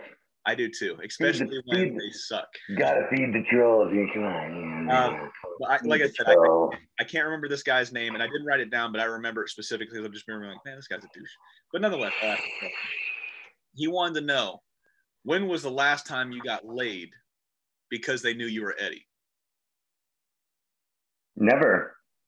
Boom. Look at that. We already answered that question. Never. I've had that, dude. I am not a whore. Never have been. Yeah. If I met someone there, I've had this happen where you can tell this person's not interested in me, And one of my buddies would be like, hey, we'll talk about some TV show. And then they're like, hi. They're like, you didn't give a shit. The last thing I would ever want to do is have someone touching me. I hate being touched. Is have someone touching me because of something so stupid and insignificant as me doing a stupid voice or saying shit in front of a camera. Yeah. I don't want someone, unless they act like, I don't know. I'm someone that I like to believe in love. You know what I mean? If I'm not in love, I don't want you touching me. I don't want you, the whole thing where people are like, hey, baby, I can't do it, man. You know what I mean? I need a deep connection.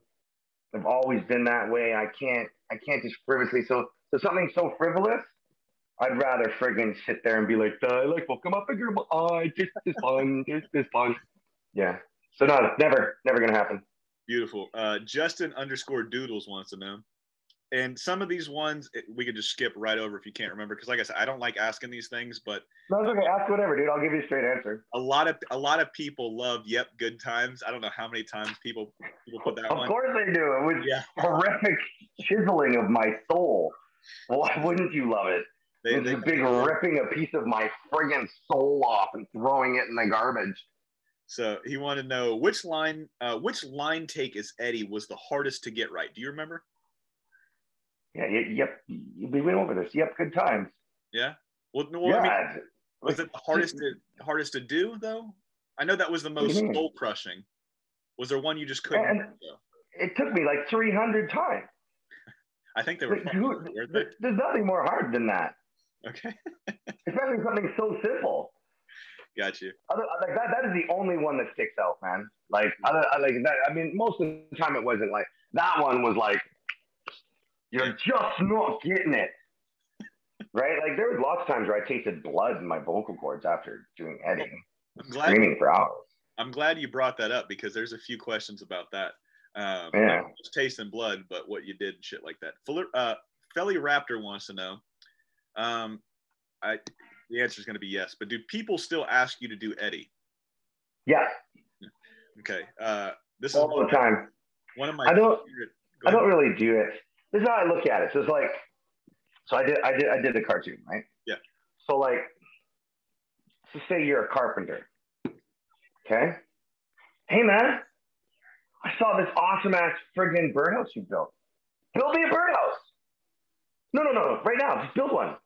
I saw it was great. No, really, can you just build the birdhouse for me? No, for free, just right now. While I'm asking you, please just build the birdhouse. It's the same thing, right? 100%. Now, there are specific jobs because during the day I cook for a living, right? So I only do it because they keep paying me, the checks keep clearing, so I keep showing up, right? It's not that I'm good at my job. I enjoy cooking. But what I enjoy cooking like I enjoy talking. I like having people over my house, cooking the food I want to cook, because it's more of a connection than just me giving you food. Like we were talking about earlier, we don't have enough campfires. We don't have enough people breaking bread over these campfires. Yeah. This is what civilization was built on. Us bringing my food, you bringing your food, you telling me what makes you different where you come from, and I'm telling you what makes me different from where I come from. We have a common bond. Here's the difference. If you had me over for dinner and you were cooking for me and you guys wanted me to do the voice, I fucking do it. That's the difference, right? Messaging me on some Facebook and being like, do the voice. Do it. You did the voice. Why won't you do it for me? I want you to say this, and this right now. Do it. Big difference. 100%. Right? Yeah. But like I said, I like that connection. Even though I'm getting paid to do something, I do it because they pay me to do it. If I'm, that's why I agree with you. If I'm cooking, I want to cook for people. I've done it for people randomly asked, but it depends on the situation, right? Yeah. You know, everything's flowing, right? Some days I'm like, no, fuck off. Like I'm just got off work. Like I want to do the voice right now. Yeah. I'm not gonna scream on a bus, right? Other times I've gotten messages people like, hey dude, my kid's birthday's tomorrow and they love Ed and Eddy. Could you do the voice for them? And if I'm not doing something and I, you know what I mean, I got time, then yeah, I'll throw it out. It takes me 2 seconds, right? Yeah, happy birthday, blah, blah, blah, blah, blah. Yeah. You know, but it's all here or there. It depends whether I have time or not, and it depends on the situation, really. Yeah, really. You got to be in the right space for it. You know, you're not a fucking... Yeah, whatever it is. You know, like sometimes I'm busy. I work lots, man. Like when I'm working, I'm working. And when I'm not working, I'm off, like, enjoying my life, you know? Like that's the way it should be. So, right? Yeah. This guy's got one, or girl, excuse me. I don't want to misgender anybody right here. How dare you? Yeah, that was me doing air quotes too with that. How dare you, Miss? I identify as a unicorn. Yeah? What kind of unicorn? Yeah. I don't know. Just unicorn. Actually, I had the government call me and ask me my gender, and I was like, really? Really? Yeah, and I was like, okay. I was like, put me down as a unicorn. What'd they say? So I'm actually down as a unicorn. So I'm a unicorn. That's why I released that song called Unicorn, because I'm a unicorn. I was wondering why you released that one, and we got unicorn. We got some fans over here of your music and stuff. Because the government literally asked me my gender. It's like, dude, you called me. Like, I don't know. I guess it's a thing now. You can't assume, right? So the guy was like, oh, just tell me. Like, I have to ask you. I was like, all right, write me down as unicorn. So that, boom, I'm unicorn. You should have told him to FaceTime and you pull your dick out. And you're like, this is the gender I am. Look at it. Yeah. See, that's a little bit on the side of maybe like assaulting people with your genitals or random dick pics. It's kind of like, you know, hey, how you doing? My name's Bob. Like this picture.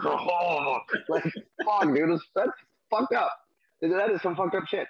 People that just randomly send genital pictures, like, hello, you got some problems.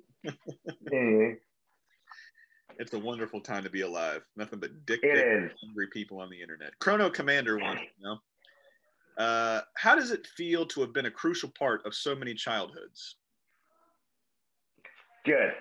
Beautiful. So here's how I look at it. I mean, the show and everything aside, whatever. I was lucky enough to just do it. I don't even, like I said, I was so big. I don't know, man. Danny did it. He got what he needed his day, right? The part that I do like is, like, so I'll get messages from people, you know, if I got time, I'll answer. I like the part where if there's anything I can do that takes me very minimal time just to make somebody's day better, I like that, and I will do it, and the fact that I know that there's some point in my life where I've had the opportunity to make a bunch of people's day better just by something simple for me or whatever it was or anything that I did to make someone's day better. That's the part that makes me happy, is that if there was any time where I made even just a little smile for somebody, that makes it worth it. That's why you're a fucking. You know what I mean? 100%. Yeah. Man. So many people love you, man. Our_bathroom 8311 wants to know. Underscore bathroom. Yeah, there was 8,310 of them before they got to his. But that's awesome. Do you still get recognized in real life? If so, how often does it happen? 0. Beautiful. That's the best way to go. Under the radar type of thing. Get in, get out type of thing. Cloak and daggers. Yeah, I don't think I look too much like Eddy. You would be surprised because that was something. Oh, maybe I do. Everybody said I knew exactly who Eddy was. I knew exactly who Double D was, and I know exactly who Ed was. Well, yeah, I guess the three of us can. I'm just saying it's not something that I've ever been recognized for, ever. Beautiful. Yeah. Zalo wants to know. And this one was leading up to, it's like, it was the same kind of thing. Like, how does it feel to be a crucial part of so many childhoods? But he expounded a little bit past that. And he was like, what were some of your favorite cartoons or shows you enjoyed growing up that you would have had like that same kind of connection with, that when fans reach out to you, you'd be like, oh shit, you were such a huge part of my childhood. What was a huge part of your childhood movies or television shows for you growing up?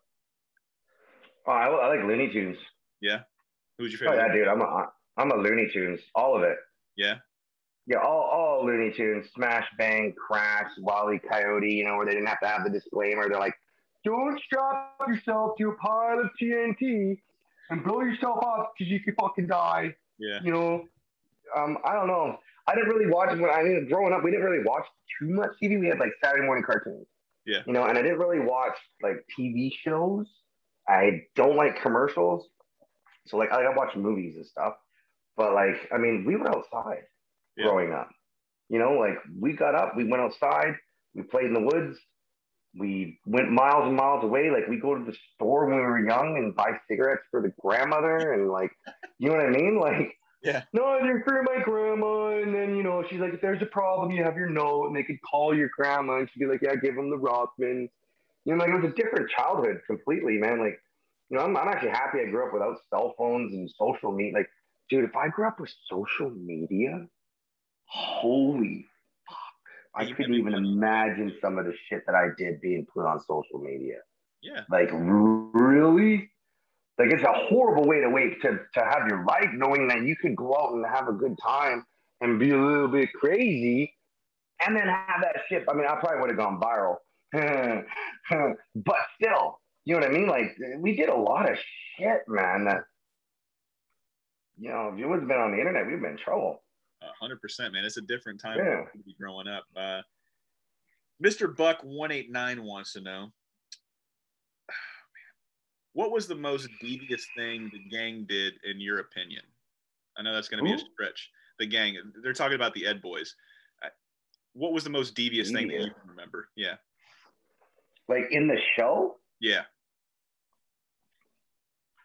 I figured as much. Remember that buddy I was telling you about that I met in World of Warcraft? He had a question. Sorry. I didn't know the answer to that one. Trying to remember something from fucking over 20 years ago from when it started is almost impossible. I have no idea. Sorry. I think you've already really answered this, though. But like I said, it's my best buddy, one of my best buds, Shane, guy I met from World of Warcraft. He wanted to know. He's like, how come you tend to distance yourself from media and interviews? Pretty much. What do I care? All it is time out of my life. Gotcha. What am I going to interview him for? Right? I'm doing it with you because you're cool, right? Matt and Sam did the thing. You were super cool when we did the interview. I've talked to you a few times. You asked me to do one. I said, you know what? I did one with Matt and Sam. I'm going to do this. This is like it for me. And I don't give a fuck, honestly. I just don't care. Like, oh, don't you want? No, I don't care. Like, I don't care. I don't want to answer people's questions. I've got absolutely nothing to gain or lose from it at all. I tend to not have good answers, and I tend to tell people to fuck off. So it's one of those things, right? You know what I mean? And like I said, you're cool. We have conversation. We can bounce. You know what I mean? You're not gonna get all upset if I say fuck. Yeah. You know what I mean? So he's like, oh my God, you can't put that on television, man. But no, I've never, I don't know, I don't get the whole fan thing. Like, I don't do autographs. Never asked for an autograph. If I met, it doesn't matter who it is, everybody's fucked, dude. We're all fucked. Yeah. You know what I mean? So I don't think I'm special to do interviews or media. I don't want to, and I don't know. I've just never done it, and I just don't care. Beautiful. Like I said, man, that's what I admire about you and admire about Danny. You guys only do what you want to do, and that's what everybody should have to be. And honestly, the only reason I'm even doing this one is because you're cool. I said I would, and I figured I'll do one in my life, and that'll be that. Fuck it.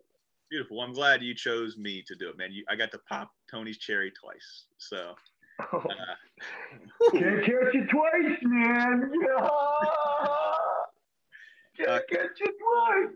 Kay Froman wants to know, how did you come up with that distinctly crusty voice that Eddy has?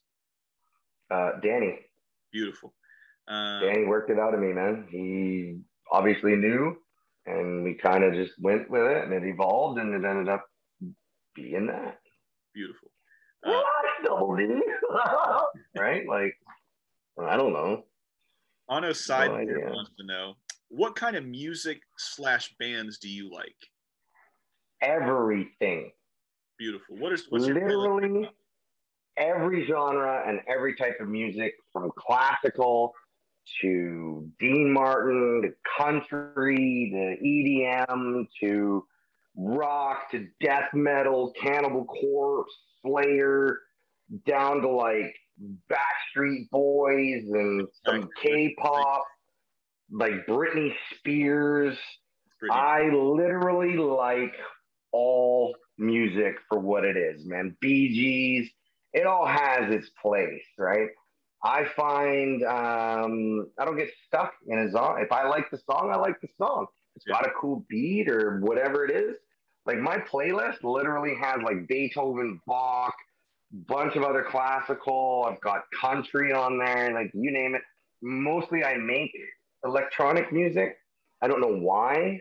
I'm not really like, when I go to make a song, I'm not thinking of a genre. Like, I'm working on a country song right now. But I don't think it's going to be like super country, just because I'm more of a fusion. Like, however it ends up being is what it's going to end up being. Yeah. I don't really give a fuck. I'm making it like, because I like it. And then if somebody else likes it, then we're cool. And if they don't, I don't care. Yeah. You know what I mean? Like, I'm not making it so that somebody else can go, I approve of you. Right? You know what I mean? Like, from somebody. Don't care. Don't care. Oh, you don't like it? Oh, this is terrible. I liked it, so that's cool, right? If you like it, cool. If you don't, that's cool. Don't care, right? I mean, I think I enjoy doing it. But as far as music goes, I love it all, man. And I'm not even kidding. Have you always been like that as far as music goes, or is it just something later in life? Yeah, I don't know. I've always liked all music. I mean, I went through my phases where I'd listen to like more of something. Yeah. You know what I mean? Mm-hmm. But I mean, there's been plenty of times where I've had like Cannibal Corpse, Butchered at Birth come on, followed by Pickaxe Murders, and then like For Release,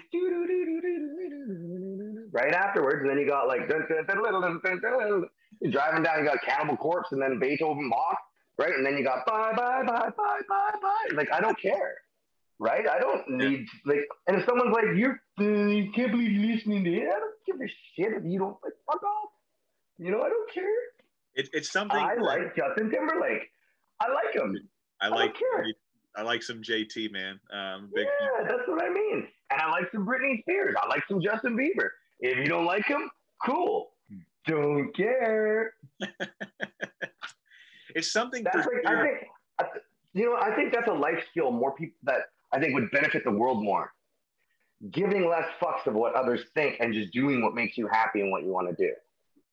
It's funny. Without having to worry about the approval of others. It's funny you say that, because I just had this talk with my son a couple days ago, and I'll show you. I can't remember if I had that painting right Yeah, I'll be up for dinner. I got him at my parents' house on vacation with my kids, and we were making barbecued hamburgers. Ooh, that sounds delightful, man. Yeah, fresh homemade barbecued hamburgers. That was my dad. Yeah. I'm at my daddy's house on vacation. We went to the beach all day. It was really nice. I don't know if no, you're fine. I don't know if I don't know if that painting was in the back when we did our last talk and shit, right?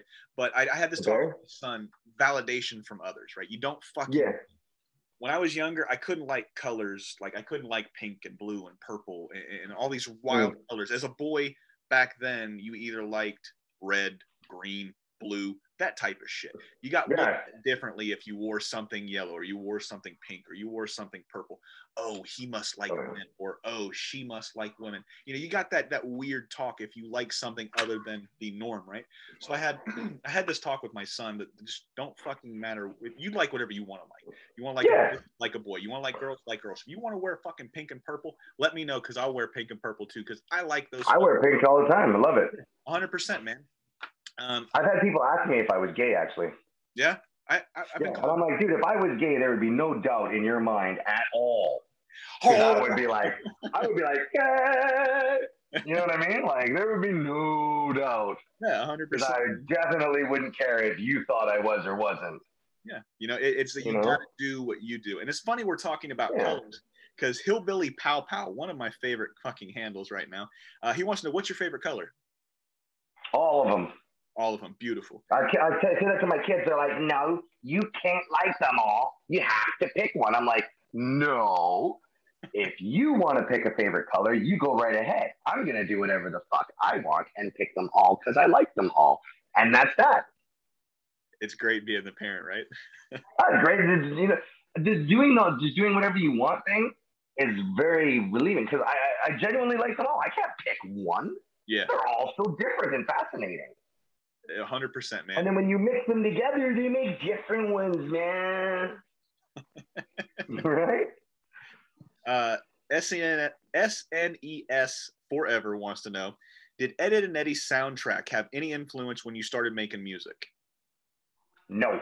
Beautiful. Has music always been a goal for you? Same person. Has music always been a goal for you, or did other works you did inspire you to start? And then he says, yep, good times. I've always liked music. I've been like a huge music junkie. I'm a bass head. Like, I had ridiculous bass. Yeah. Like those ridiculous ones where I drive through a parking lot and everybody's car alarm's going off. You know, like at the stoplight, music cranked, and it's not my car that's rattling. It's like every other car stopped there is rattling that loud. Yeah. Ridiculous. I've always loved music. I always wanted to make music. It's just it was a lot harder to get into the production stuff. A lot more expensive, and I was already working and doing other stuff and living. It just wasn't a thing. But once I could get my own software, like I went and got my own software and taught myself and blah, blah, blah. It's always something I've been interested in. I always have like tunes and stuff going on. So I just kind of taught myself and dabbled with it. It's a great hobby. And you know, it's another one of those things. Like, I don't play video games. Now, if I get some personal time, I'll go and I'll play. And I like to make the sounds, right? Like, I don't sample or anything. I actually have like Serum and a couple other like wavetable programs and stuff where I actually make all the sounds. So when you listen to my music, it's all original sounds. Yeah. So like, I made all those sounds from scratch. Like, those are my sounds. I didn't steal them. I didn't sample them. Yeah. You know what I mean? I made all of them. So it's all that kind of stuff. I like to sit there and tinker with sound,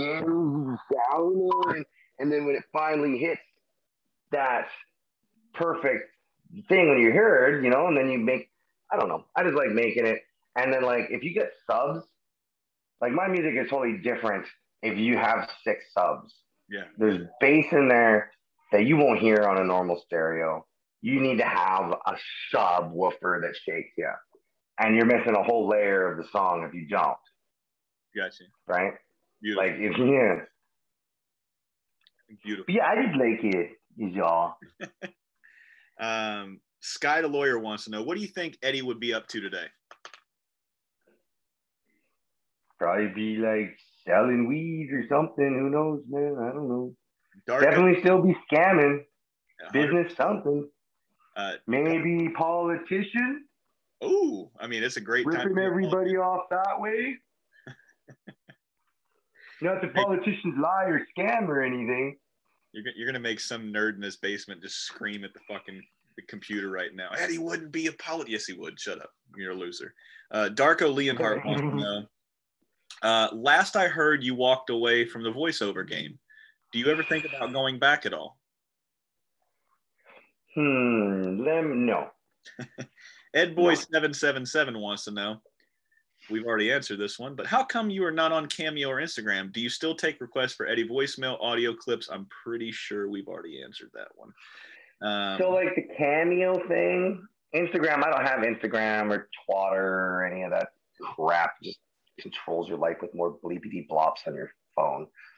The Cameo one, I don't have it because for me to like want to do it, to even bother taking time out of my personal time, I would have to ask for such a ridiculous amount of money for me to want to sacrifice my personal time to be at beck and call of said app, that I wouldn't feel right even asking that amount. So I just don't do it. Beautiful. Do you know what I mean? Yeah, 100%, man. Like I said, I like the way you have morals and you stick by your laurels, man. Yeah, I'd rather not be at the beck and call of anything, really. Yeah, you never want to be. That's why everybody wants to be their own boss. Nobody wants to be beholden to anybody. Nobody wants to be shackled. I don't want to be out and, you know, having a great time and have my phone go beep beep beep. Hold on, I have to do that. Yeah. Right. Fresh Teaching wants to know, why'd you quit voice acting after the show ended? You want the real answer? 100%. Okay. So, and I just want to put this out there that this has nothing to do with Danny.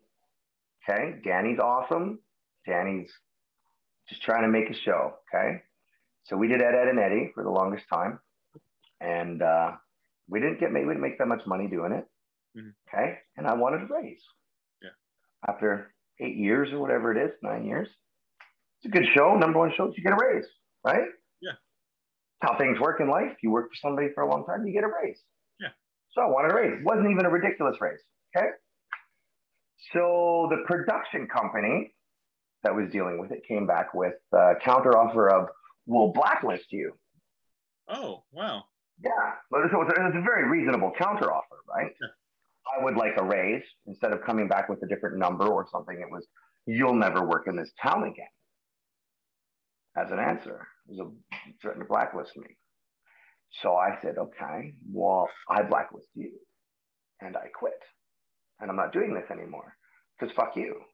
Yeah. I've done this my whole life, and your fucking response to something like this is, we'll blacklist you? Like, fucking sucking gag on it. Like, I'm not even going to deal with you anymore. Go fuck yourself.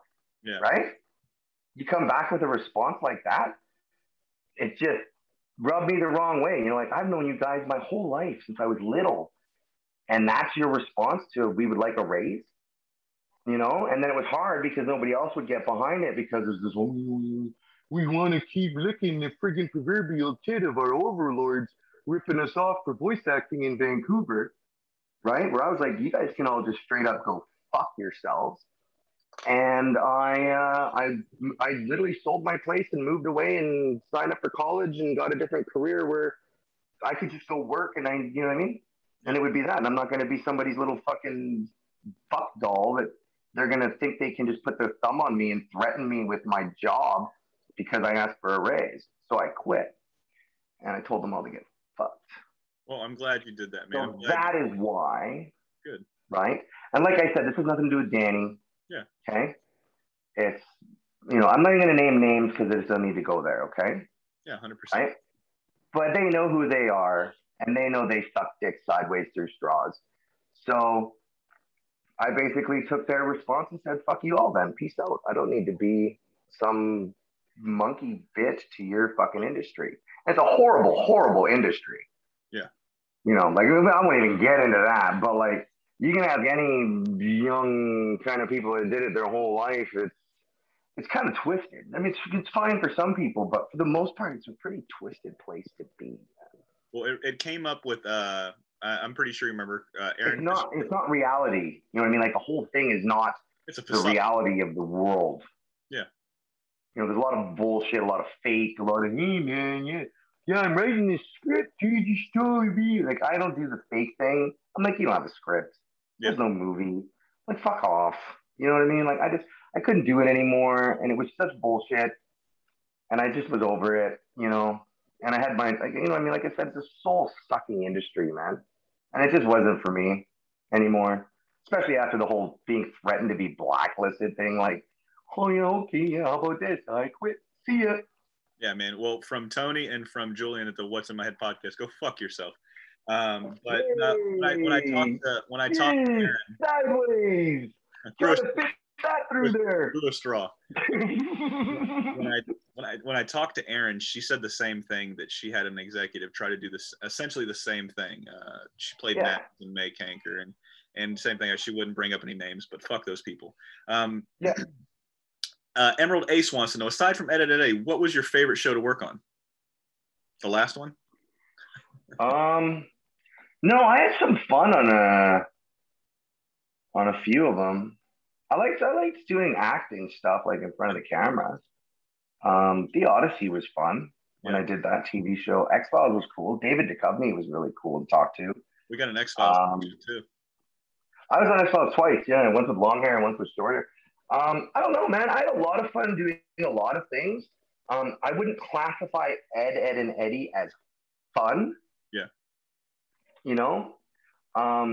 The only thing that I take away from Ed, and Eddy is, Danny is an artist, like an actual artist. And he had a vision. And I'm glad that I got to partake in helping him make his vision. You know what I mean? So that was all Danny. So, I mean, Ed, and Eddy I was glad to be a part of something that was that big, but I wouldn't classify it as fun. Yeah, I got you. It was work. Yeah. Conquer Fan 420. We love 420. He wants to know, or she, excuse me, what was your favorite recording memory? And he didn't say any specific show, but do you have a favorite recording memory? Yeah. Beautiful. Yeah. No. A lot of the anime stuff was fun because you got to really just go fucking crazy. You know what I mean? Yeah. So, I don't know. A lot of it was fun. Yeah. Beautiful. I'm going to butcher this name. Ryusha Name wants to know, what's your favorite Pokemon? I hate Pokemon. Beautiful. I can't stand Pokemon. My son keeps talking about Pokemon. I'm like, dude, do you realize those are demons? Like, if you actually look up why and where Pokemon came from, like, it's not cool, man. You guys are summoning demons from the outer planes, man. You're giving them your soul, man. Sorry. Note AA wants to know, have you considered adding your own vocals for your original music? And he says, I love it, by the way. But yeah, I put done lots with my vocals in it. Yeah? Okay. Yeah, there's lots of vocals, and I actually use my voice to make some of the sounds. You don't know because he's shouting again. What I guess he was. Yeah, I actually have a lot of songs written where I have my vocals. It's just a matter of making them. I've got a lot of shit written that like rock and country and big band music and swingers, like they're like all kinds of shit that I have lyrics for. It's just a matter of making it all, having time for it. But I definitely will be putting lots of lyrics on stuff in the future for sure. Okay, and then we already asked that one. The Golden Turtle wants to know, what do you do on a rainy day? What do I do on a rainy day? Yeah, what do you like to do on a rainy day? Go stand in it. I love rain, dude. Go for a walk. Go play in it. Run around naked in the field. I don't know, man. Whatever comes up. Rain ain't stopping shit. Beautiful. Party never stops. Red Antonio 256 wants to know, did you ever meet any of the other Cartoon Network creators or voice actors that aired around the same time you did? Don't know. Maybe. Who knows? Maybe not. Did you ever watch his other question? What were your thoughts on some of the other Cartoon Network shows? Did you ever watch any of those or no? We don't have Cartoon Network in Canada. No. Okay. Nope. Wild. Looney Tunes. Another user 007 _ yep. He wants to know, or she, What modern shows, and you already kind of answered this one, what modern shows do you think would be worthy of having a crossover with the Ed universe? Exactly. Black Rose Valkyrie wants to know, I told you there's an X-Files question coming up. What was your experience like on X-Files? You said David Duchovny was pretty cool, man, but you got any cool memories from working on the X-Files? No, it was just honestly, it was just a great show to work on. I don't know. It was just, the cast was great. I love that. It was always interesting stuff. You know, like I got killed in one and I was like drunk in the other one. It was always like, I don't know. It was just really cool. You know what I mean? Like, so, and even when you're working on it, it's like, oh, X-Files, like X-Files. You know what I mean? So I was just pumped to be there. Yeah. It was just cool. Huh? That was such a fun show. And that one, the opening for that one and the opening for Unsolved Mysteries scared the fuck out of me at such a young age. Yeah, you know, totally. that OG or Pajama Sam wants to know.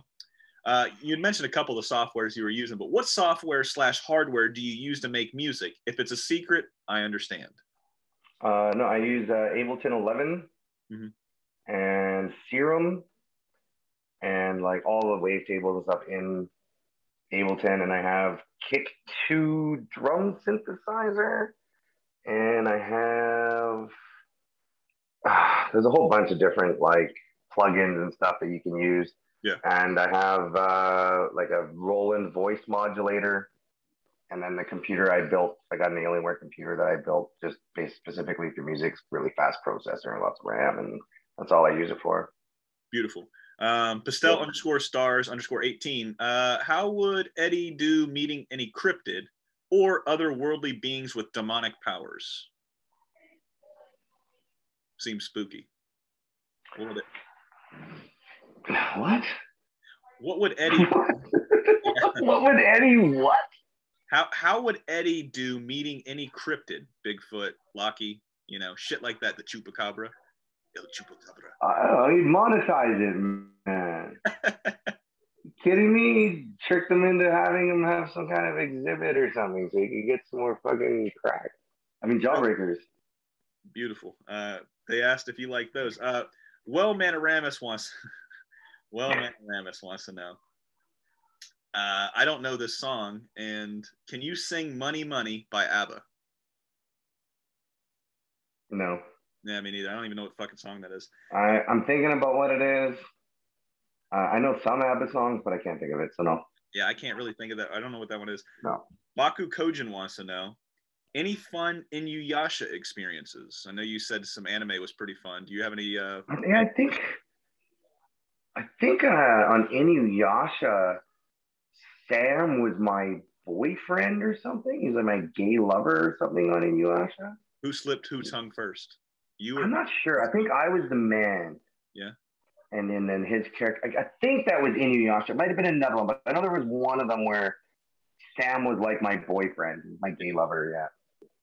Nice. I don't remember, man. I don't know. Jojo Star Fox wants to know, what's the dumbest thing you stole as a child? I didn't steal, man. Beautiful. I didn't steal shit, man. Get your freaking hands cut off to that shit. Somebody will take your stuff, man. We got a couple more here. Real Brian Trod wants to know, do you remember your other roles, namely from Mega Man NT, My Little Pony Tales, and other things? What are your thoughts on them? You remember anything from Mega Man or My Little Pony? Mega Man was a lot of fun.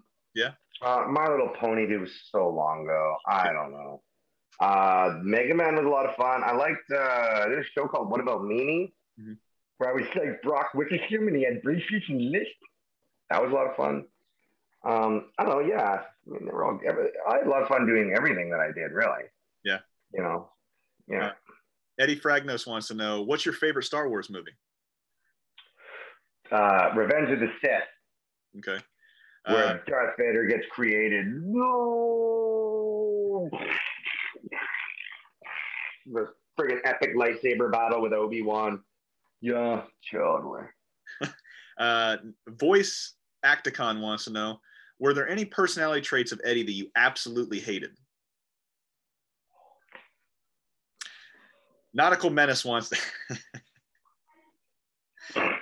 Not gonna ask that one. Suck a dime. No.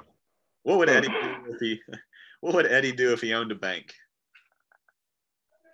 It's the same as the banks do. Steal everybody's money. 47 underscore Scartoon wants to know. Was there any line in Ed, Ed, and Eddy that you objected to saying? All of them? I don't know. No, dude. I just dance. I don't know. Noah David Burrs wants to know: would you ever do a Scooby-Doo / Ed, Ed and Eddy crossover? Dude, I don't know. Like, yeah, sure, maybe. Do I get to do Scooby? I don't know. What's your Scooby sound like? Oh, geez, Scoob. I don't know. Can somebody else do Eddy for me, and I'll just do the. I don't know, man. Got my dog right now. I don't know. Probably not. You had mentioned earlier that you had a few times with Eddy, you had gotten some blood in your throat. What did you do for voice recovery? And that's from Heck Retweet. Lots and lots of drugs. Lots of like smoked lots of weed, and I did lots of other bad things, and I partied lots, and I lived a lot, and I did lots of stuff after that made me forget about it, man. Two more, and they're both from Alex. One's Alex and one's Alex M. So Alex wants to know, would you do music scores for TV shows or movies? I don't know. I mean, if they wanted to use what I had, sure. I kind of have like a career where I have a job. You know, I love it. I love my job, and I love my days off. You know, and like my days off, I don't really do work.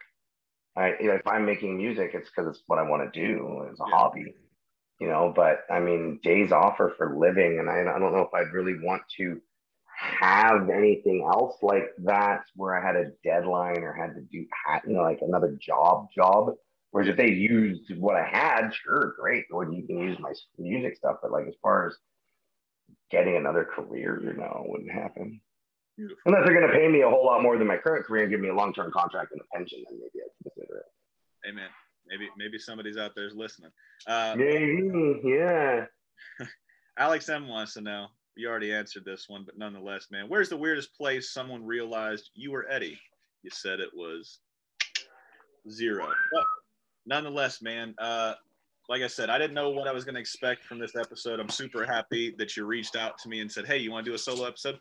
Fuck yeah. I figured we get one of each done, right? One and done. So I've never done one. Here's the one. Now we're done. None left. This is it. Well, man, I'm glad you chose at least this podcast to do it. You've been a fun. Oh, you're cool, man. Thanks, I appreciate that, man. You are too. You've been a fun person to talk to, man. I told you in the last episode, I absolutely loved what you did, man. I'm so glad that you're happy in this stage of your life, that you finally found. Oh, dude, I've never been happier yet. That's beautiful. I don't want to put words in your mouth and say you found a purpose or you found something that's keeping you going. You seem like you're in a good place, and that's anything. I chose life, man. That's beautiful, man. It really is. If anybody takes anything from this episode, do what you want, right? Don't do what you don't have to do. Do what you want, and it always gets better. Yeah, man. It always gets better. I mean, that's been Tony. This has been Julian. This has been What's in My Head podcast. Yeah, man. And here was another piece of your childhood. Thank you guys so much. Have a day. Peace.